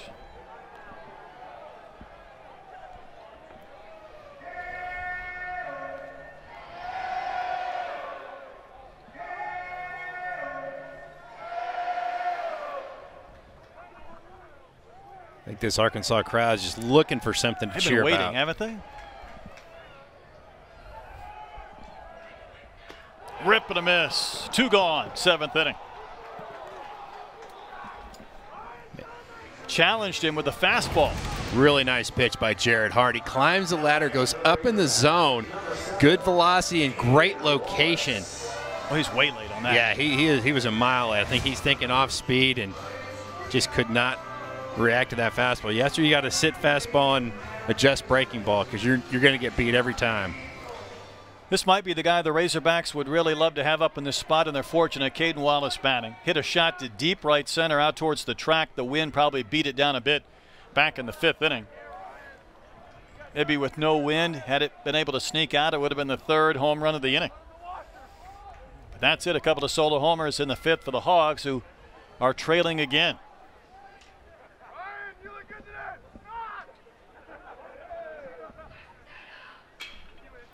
In the air and foul down the right field side, and this should drift way up in the seats, be out of play.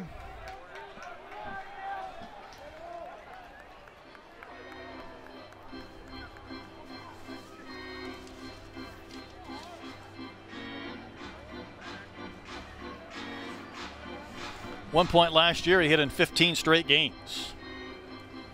Hit .331 just in conference games alone. I mean, that shows you overall how he kept getting better and better.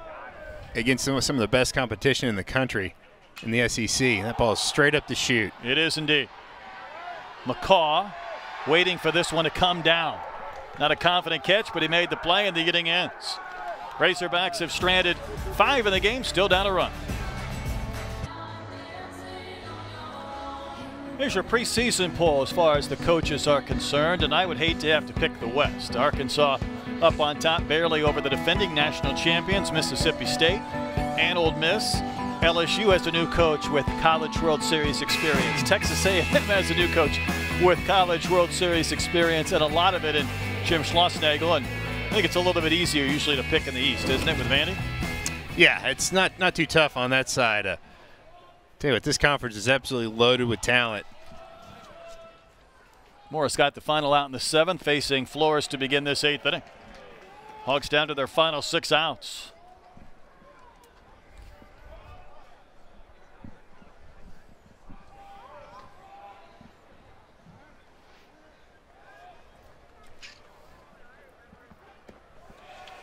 Adrian Flores out of California. This team is right in the heartland there in Illinois, but it is comprised of Canadians and Californians. Yeah, 6 guys from the state of Cali. Coach Holm able to go out to his old homeland too.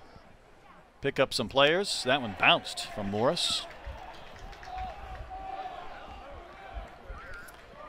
Really doesn't want to provide a free base runner late in this game. That puts a lot of pressure on this Arkansas defense if he does. Arkansas does have somebody warming in the bullpen. Not close. Leadoff walk in the 8th for Illinois State. Zebulon Vermillion warming up in the new bullpen out there near the pitching development center. Redbirds will also run here. I think it's Sokolov. I think it's a really good move by head coach Steve Holm. He's going to try to get some good speed on the bases. That's a huge insurance run if they could get that one pushed around right here.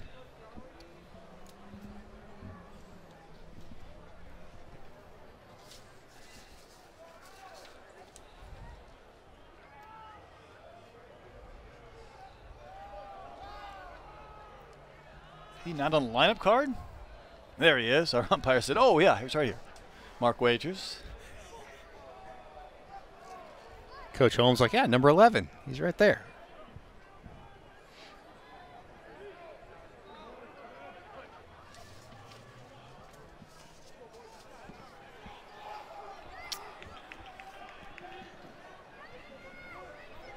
Also going to have a pinch hitter.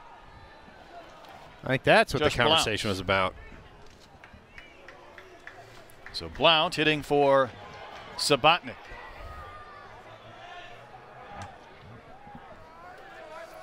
Another Sabatnik, Wisconsin native. Yeah, Sabatnik was 0 for 2 with the line out and a ground ball. The pinch runner just about got locked up. Sokolov couldn't quite get his footwork going as he went in standing.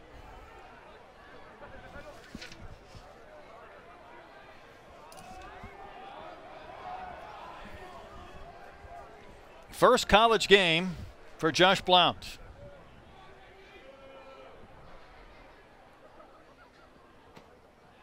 He was a day late on that bunt. He was stabbing when the ball was already in the glove of Turner.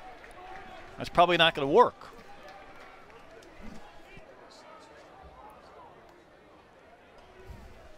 Yeah, it was a really unsure attempt at that bunt. Really kind of feeling for it. What you want to do on the bunt is you don't want to move the bat. You just want to move your knees up and down. That was a perfect pitch to bunt. Yeah, that was right down Broadway.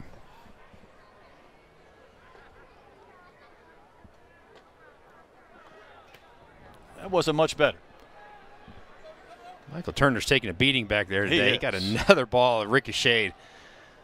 And he got a bit of a smirk on his face as he wore it. Oh, my goodness. That'll rattle your teeth, won't it? That'll loosen some fillings. I'll tell you what. How about the reaction from Blount? He went, ooh. Yeah. You could just hear it, how hard it hit the mask. Now here's the question. Do you let him swing away if you're Steve Holm, or do you? I think you're so angry you tell him to bunt again. Yeah, you just sit there and go, you were brought in to bunt. Let's see you do it. I don't put this pitch close to the plate, I'll tell you that. I'll throw a high fastball. There you go. He was squaring, but he held back. Because if you do offer, that's hard. It's a hard pitch to get down. See, I always liked pitchers to throw, not when I was bunting, but throw breaking balls. Because when you bunt, you're usually bunting off a machine. It's always straight. It's always hard. It's hard to bunt breaking balls. He tried to bunt on 2 strikes, and that's a K. That'll be the easiest strikeout that Morris gets all season. That was a futile attempt in that sequence. Here comes Coach Van Horn, and he's going to make the call to the bullpen. I think we'll see Zebulon Vermillion, who was up warming just a couple of moments ago. So the Redbirds have a runner on with 1 out in the 8th. Leading 3-2, looking for some insurance. We'll step aside. Redbirds trying to get a win here on opening day at Baum-Walker Stadium.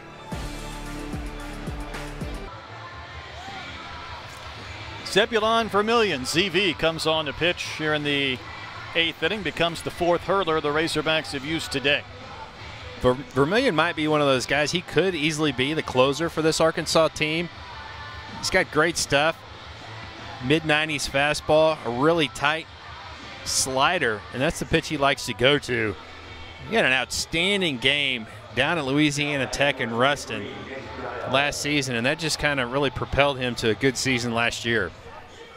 He's also a captain this year, and it is extremely meaningful. A little bit later on this season, we'll play some sound from Zach and what this means, because last year he got to witness firsthand his roommate on the road, one Kevin Kopps, leading by example, making the most of his last go-round and hoping a little bit of that magic dust is rubbed off on him as Nick Gile bats with a runner on and 1 out in the 8th. Gile 0 for 3, bounced out to Wallace at third his last time in. Picked to first, and boy, Stovall was lucky to catch that.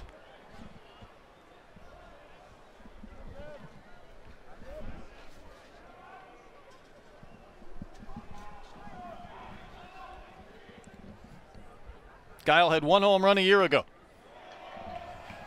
And that's way in.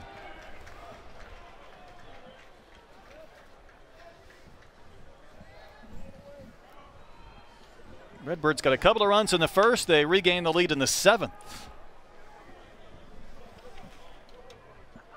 Big pitch for Vermillion right here. He needs to get back in this count. If you're Gile, you want to be real selective. Didn't miss by much, but it did. You might see Gile right here maybe take 2 pitches. They really want to push that base runner up to second base. You know, they try to bunt him up to get him in scoring position, so you know he's going to be very selective. Right down the middle for a strike.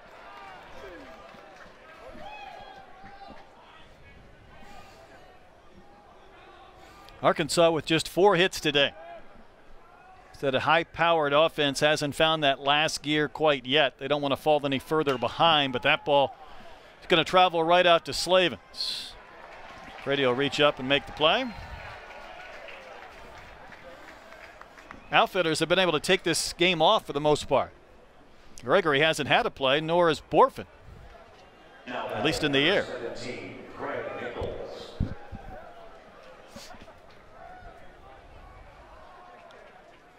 I think this is a really big batter for Vermillion and Arkansas. Illinois State would love to push across one more run. You feel like that 2 runs just gives them a lot better chance to hold this lead. Greg Nichols is 0 for 2 as he fouls one back and out of play. Nichols struck out his first at bat, walked in the second, and then grounded right back to the pitcher.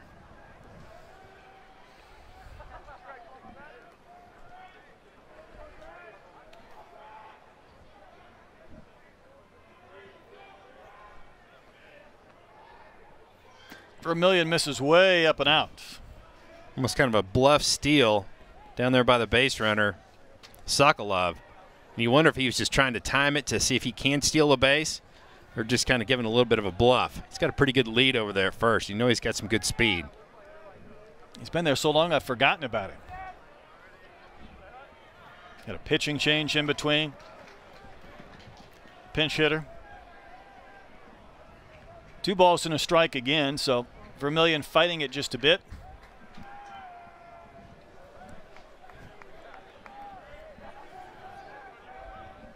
A good count to run on. I don't think he's going to be going anywhere, but if he is, this would be a good count to start the runner. At the knees, called strike. Gave a big bluff right there like he was going to go.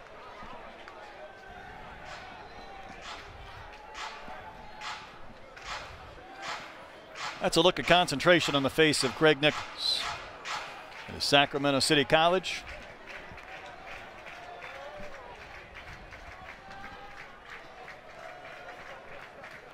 The 2-2 from Vermillion.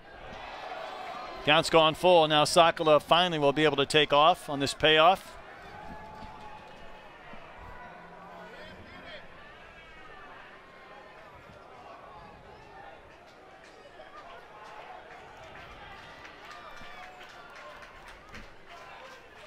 3-2 pitch. Strike 3 called.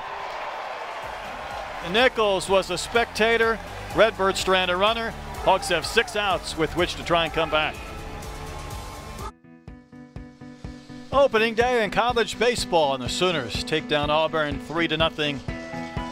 Georgia winner over Albany. How about the defending national champions losing in Starkville? They get 1 hit today, Troy, by the Dirtbags. Yeah, Long Beach State. Tell you what, they haven't missed any practices out in Long Beach. So the weather's pretty decent out there. Vanderbilt and Oklahoma State, that might be the most enjoyable non-conference matchup that is least played on a home site. That is in Nashville. Scoreless in the bottom of the 3rd. Hogs haven't lost hope yet, but they have never led in this game. Trailing 3-2 as we go to the bottom of the 8th inning, and Sherbinski comes on. The right-hander out of Rapid City, South Dakota, set to work. Another big-bodied right-hander. Redbird just keep running out those big frame pitchers. 6'2", 210. Going to see him run that fastball up in the upper 80s, low 90s with a sweeping slider. It's going to be Borfin, Moore, and Turner. Hart to the lineup. I mentioned a couple of times that game back in March of 2020 before the shutdown in which Illinois State won 8-7. It's a strange similarity, Troy, because Arkansas in that game had 15 hits but no homers. Today they have just 4 hits, but both of their runs have scored on solo shots. Yeah, and that's what you think. You feel like that Arkansas always has a chance to, they swing the big stick. Borfin's got a lot of power as well. Big swing right there. Jace was hit by a pitch back in the 6th. Oklahoma came through here last year, but Jace did not play in the game. So this as well, his first opportunity to be on the field at Baum Walker.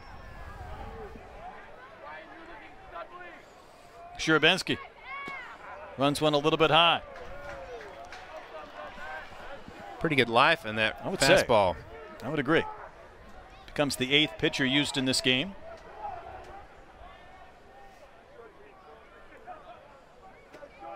Again, that didn't miss by a whole lot. That's pretty good pitches. Good eye by Borfin. Sometimes you can just tell by hitters' body language and they know a pitch is outside the zone when they're locked in. Big rip and a miss. I was wondering if he might just turn that bat loose if he got a fastball, and he did. And came up empty. Troy, another note, though, you talk about, getting off to a good start. Arkansas has won 27 consecutive season openers, as well as 27 home openers. That's a wave and a miss at a high fastball. The last time this team lost at home on opening day was 1994.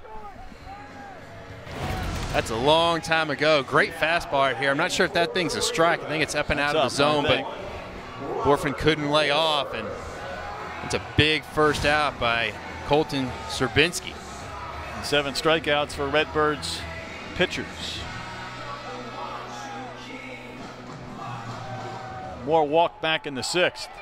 Hit a comebacker to the pitcher. Struck out looking. Pretty good pitch for strike 1. Pitcher's pitch. I think it's a good take by Moore. Great pitch by Sherbinski, like you said, right on the inside corner. Not much you can do with that ball. Moore got under that one. Cermak in center, waiting patiently. 2 outs. Hawks have 4 outs with which to work.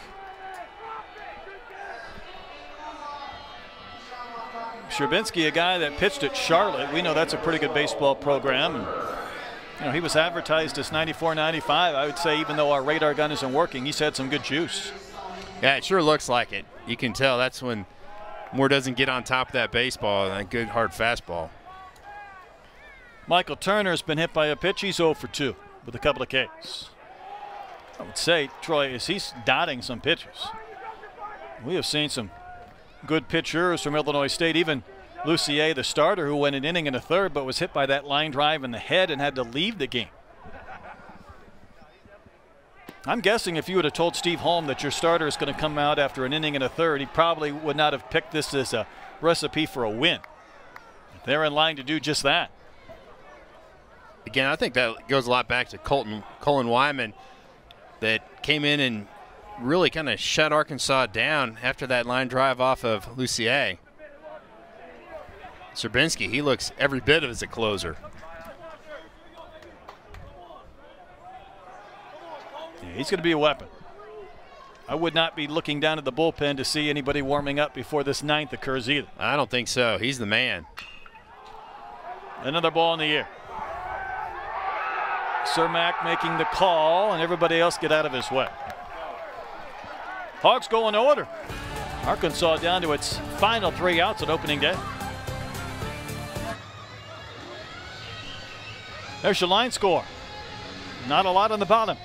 As you may have gathered by now, Arkansas has never led in this game. Redbirds got that go-ahead run in the 7th.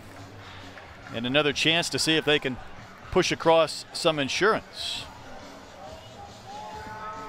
Yeah, that was a big double back in the 7th inning after a single by Soberano. Huggins ripped one down the line, and Illinois State took the lead. Good look at Zebulon Vermillion. He wants to come in and slam the door right here on the 9th.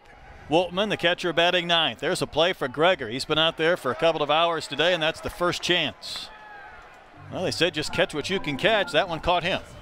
That was not going to be a difficult play.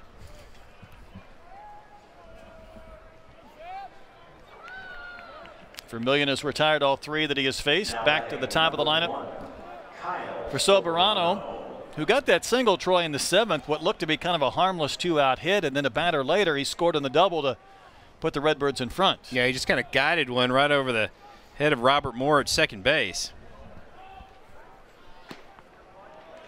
Just barely got that bat. I was going to say, it almost looked like he offered at that ball.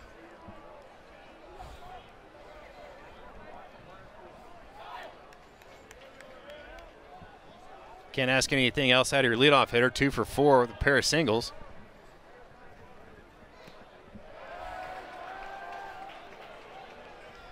Vermillion blowing on his hands between pitches. Lost a little bit of our sunshine. Temperature's really starting to dip now. Wasn't even that warm when the sun was out, but now it's down to 43.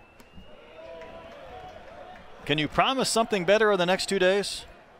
I don't know about promise, but I think we're pretty safe. Okay. We're going to be in the 60s. All right. Noon start tomorrow, by the way. There is a basketball game you may have heard about with Tennessee at 3. Softball's playing around the clock like a marathon or a telethon. I don't know how many games they're going to play. 3, 4, 20. I'm not sure this weekend. That's not a sport for the faint of heart, Troy, the softballers. It's a grind, isn't it? They 2 balls and 2 strikes to Soberano. Vermillion missed. That was actually ball 3 and then ball 4. So on the full count pitch, put the Redbirds leadoff runner on base. What that does is, unless you get a double play right here, it's going to bring up Ryan Cermak with runners on base, and that's not the recipe you want. You saw him, they literally pitched around him in his last at bat.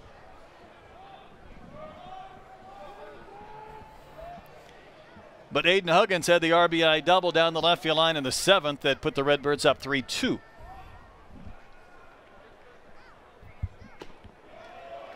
Huggins, a 6th-year senior. He's on his 3rd different position. He was at Cloud County Community College, which I'm guessing is CCCC, and then he went to Cisco Community College, which would be CCC. It's mixing it up just a bit. ISU really breaks things up. The next pitch cut on a missed. That's that slider right there by Vermillion. I think that's his best pitch. A lot of confidence to be able to throw it. 1-0. I go back to it right there after that kind of a swing.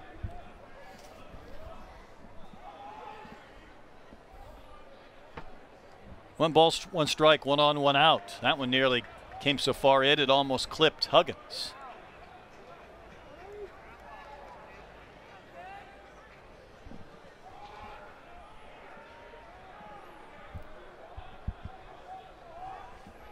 Arkansas in double play depth. Battle's kind of swung around to the hole in short. Almost feels like Vermillion's going every other pitch. He'll be not close, then he'll dial it in and kind of repeat. Well, it seems like he's got pretty good command of that slider. It's the fastball that's giving him fits. So we get that too. call that one again.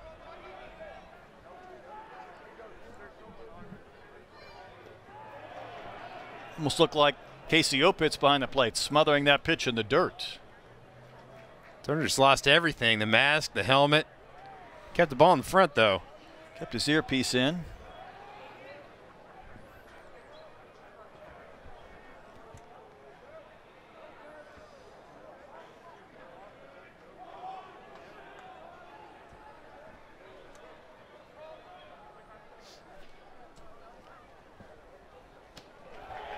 Missed again.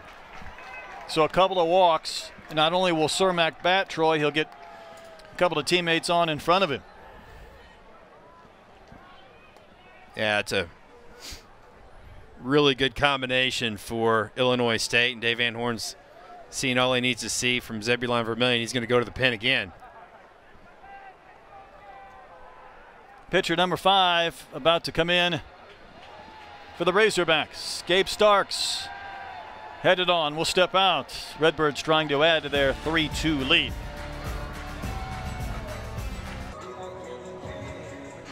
Pine Bluff native Gabriel Starks comes on to pitch here in the 9th inning, inheriting a couple of base runners. Well, Gabe Starks has an electric arm. He can sit in the mid-90s with that fastball. Pretty good curve, pretty much a 2-pitch guy. Doesn't throw the changeup very much, but he can find the zone. He's got some stuff that's really tough to hit. Was extremely good in that California Collegiate League with almost 13 and a half strikeouts per 9 innings for the Santa Barbara Foresters. Pretty good place to play in the summer. Maybe his delivery isn't quite as violent as years past. Regardless, he's facing the most dangerous hitter in this game today. Cermak 3 for 3 with a walk. Just one more run would feel like maybe 2 or 3 right now for the Redbirds, and that one spiked. And a couple of free bases. Soberano to third, Huggins follows to second. 2 walks and a wild pitch, Troy. Now do you walk Cermak right here? Oh, there's just one out, though. That's the problem. Infield's going to play in. If you do walk him, the thing it does is it puts a lot of pressure on Starks to throw strikes. With a left-handed cleanup hitter on deck. I think that's probably your deciding factor.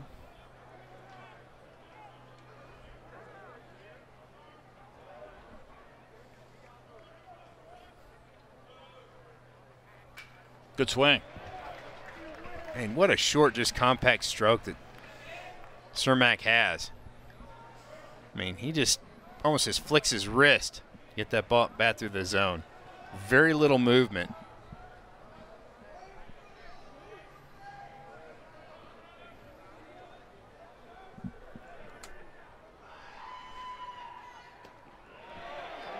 Bent that pitch off the corner, and the fans definitely get that call. Yeah, definitely off the plate, but good location by Starks.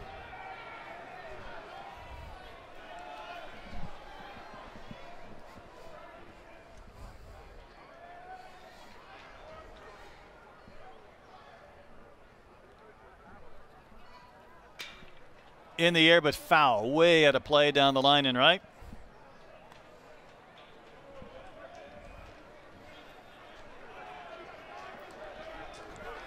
The question is, what do you throw Cermak to try to get him out? Does he try to climb the ladder with the fastball and maybe hope for a swing and a miss or a pop-up? Thrown the breaking ball a couple times in a row. We're about to find out.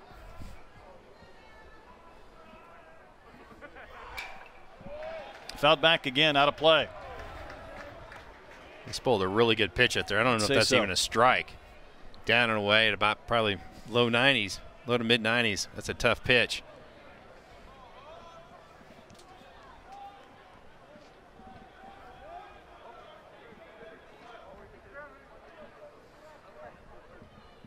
Low hand slot there for Ryan Cermak until Starks comes set.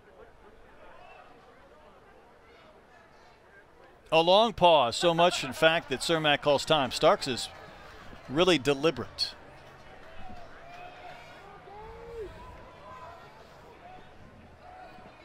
Haven't really seen Arkansas try to pitch Cermak in. Everything's been out and away. Turner sets up in here. And he got the corner. Strike 3. That's just moxie from the kid. Yeah, outstanding pitch by Gabriel Starks. Goes right in, and good job by Michael Turner to frame that pitch. I think that's a strike. Cermak, he was definitely sitting away. It was going to be a fastball or a breaking ball. I'm not sure if Turner made that call or Matt Hobbs from the dugout, but it was an outstanding call. Doesn't get a lot easier because here is McCaw. 367 a year ago, singled in a run way back in the first. 1 for 4 in the game. To the screen. Turner's going to flip to Starks, who applies the tag. My goodness, what a play at the plate. Already the Redbirds were wondering if maybe that's a reviewable play. Somehow Starks got down the mound, found the sliding base runner Soberano, and ends the inning to keep this a 1-run game.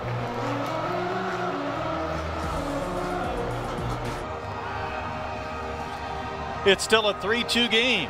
For a split second in the top of the ninth, it looked like the Redbirds had added an insurance run on what could have been a wild pitch. Watch Turner pop up and play this carom. Starks able to take the shovel, and I don't think he ever got to the dish. No, he was out. Yes, Soberano. Starks, I don't think he was really trying to, but just kind of blocked home plate with his body. That was a great effort by Turner, though. I think Mark Wagers was just trying to make sure that Gabe Starks held onto that baseball. That's what he was waiting on that call for, but that was just great effort. And here's the thing. If Turner gets any kind of a piece of that ball, it doesn't ricochet off that pad and come right back to him. If he deflects it, but he completely misses it, it was like almost like a toss back there. And we'll see you with Sherbensky and Raju Akubatowicz because he's on facing Slavens in the bottom of the ninth. Sherbensky looked awfully good with a perfect eighth for me to take him out, but I don't understand this move either. Kubatowicz, had 25 1/3 innings, 28 strikeouts. 3 saves a year ago. And the man who had 6, Derek Salata, will be the starter on Sunday.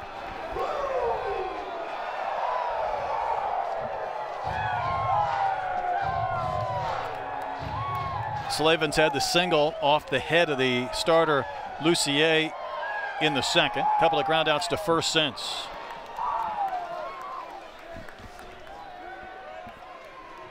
Hogs have had 4 hits today. They've left just 5. Left runners at second and third in the 6th. Left the bases loaded in the 2nd. There have not been too many opportunities. Big swing from Slavens. Kubatowicz gave up 3 home runs in the 25 1/3 innings this season to go. Opponents hit .294 off the right-hander.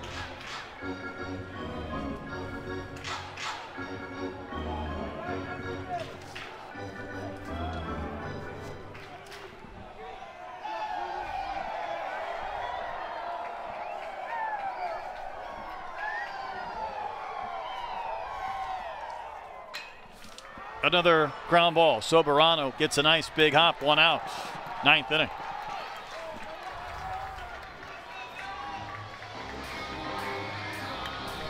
This was Jalen Battles back in the 5th inning. Got the Hogs on the board in a big time way. First home run of the season. It was a ball that was hit over 420 feet. Arkansas fans would love to see Battles get a hold of another one.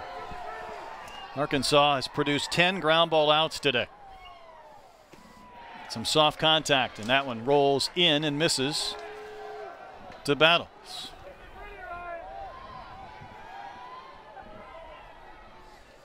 Wind has died down. It's no longer much of a factor at all.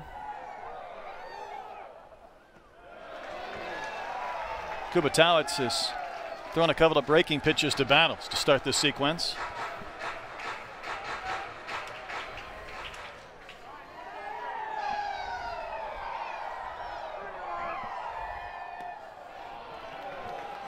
Threw a fastball for a strike, but he kept it on the outside corner. Yeah, good location for a 2-0 fastball. You're absolutely right, Brett. You got to sit back out there again. You don't want to come to the inner third against Jalen Battles. That's off the corner. This Arkansas team last year, they had the best on-base percentage in the SEC, second in slugging percentage. They scored the most runs. They led the country in home. Bit of a climb today just to try and take a lead. They have not done so at any point. Ooh. Pretty similar to the previous pitch that was called a ball. A little inconsistency right there. I think the fans got a little bit of reason to complain right there. Not only is it away, it looks like it's almost up and away. A little bit up, yeah, I would agree.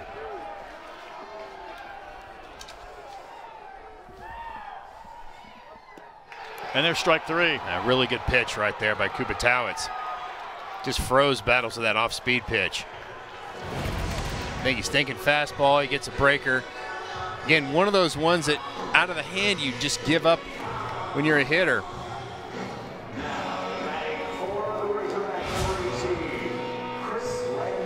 The last Razorback to reach base was this man, Chris Lanzilli, with an infield single leading off the seventh, and Arkansas did not move him. He's the last chance this afternoon. Will that one stay in play? Woltman back looking, and it's up on top of the roof.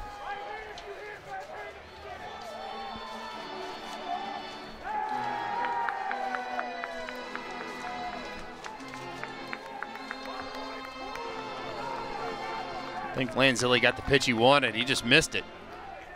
Get a guy that's hit 42 home runs in his career. Tremendous power.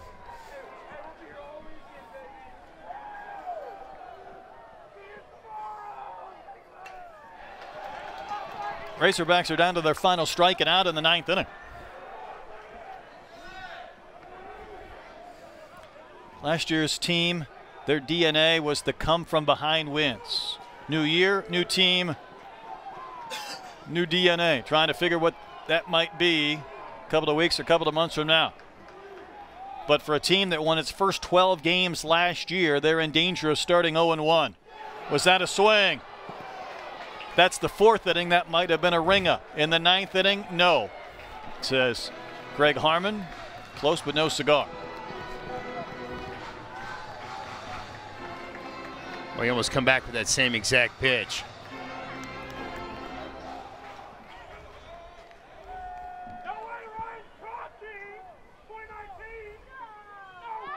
Checked again. Did he offer again? Answer is no again. With some help from the fans as well, just in case. Almost think you go to the well a third time if you're Kubitowicz. Right? Get some pretty close check swings on Lanzilli right there. Getting Lanzilli with 2 strikes. Definitely has the ability to take it out of the yard and tie this game up. Wave and a miss, and the Redbirds on opening day give the Razorbacks a 3-2 loss. You've got to give Illinois State, the pitching staff, a lot of credit. They've really kept this potent Arkansas offense off balance. They only scraped out 5 hits in this game, and again, just outstanding from top to bottom. Big win indeed for Illinois State. The Razorbacks muster just 4 hits today. Game 2 of the series will be tomorrow. That'll be at noon on SEC Network Plus, and Sunday will be the finale of this 3-game series. So hope to have you along then on a busy week here on campus. For Troy Eklund and our entire crew, I'm Brett Dolan, thanking you for watching. The Razorbacks never led today. The Redbirds win it by a score of 3-2. Pulled off the upset on opening day. Good afternoon and so long from Baum Walker Stadium.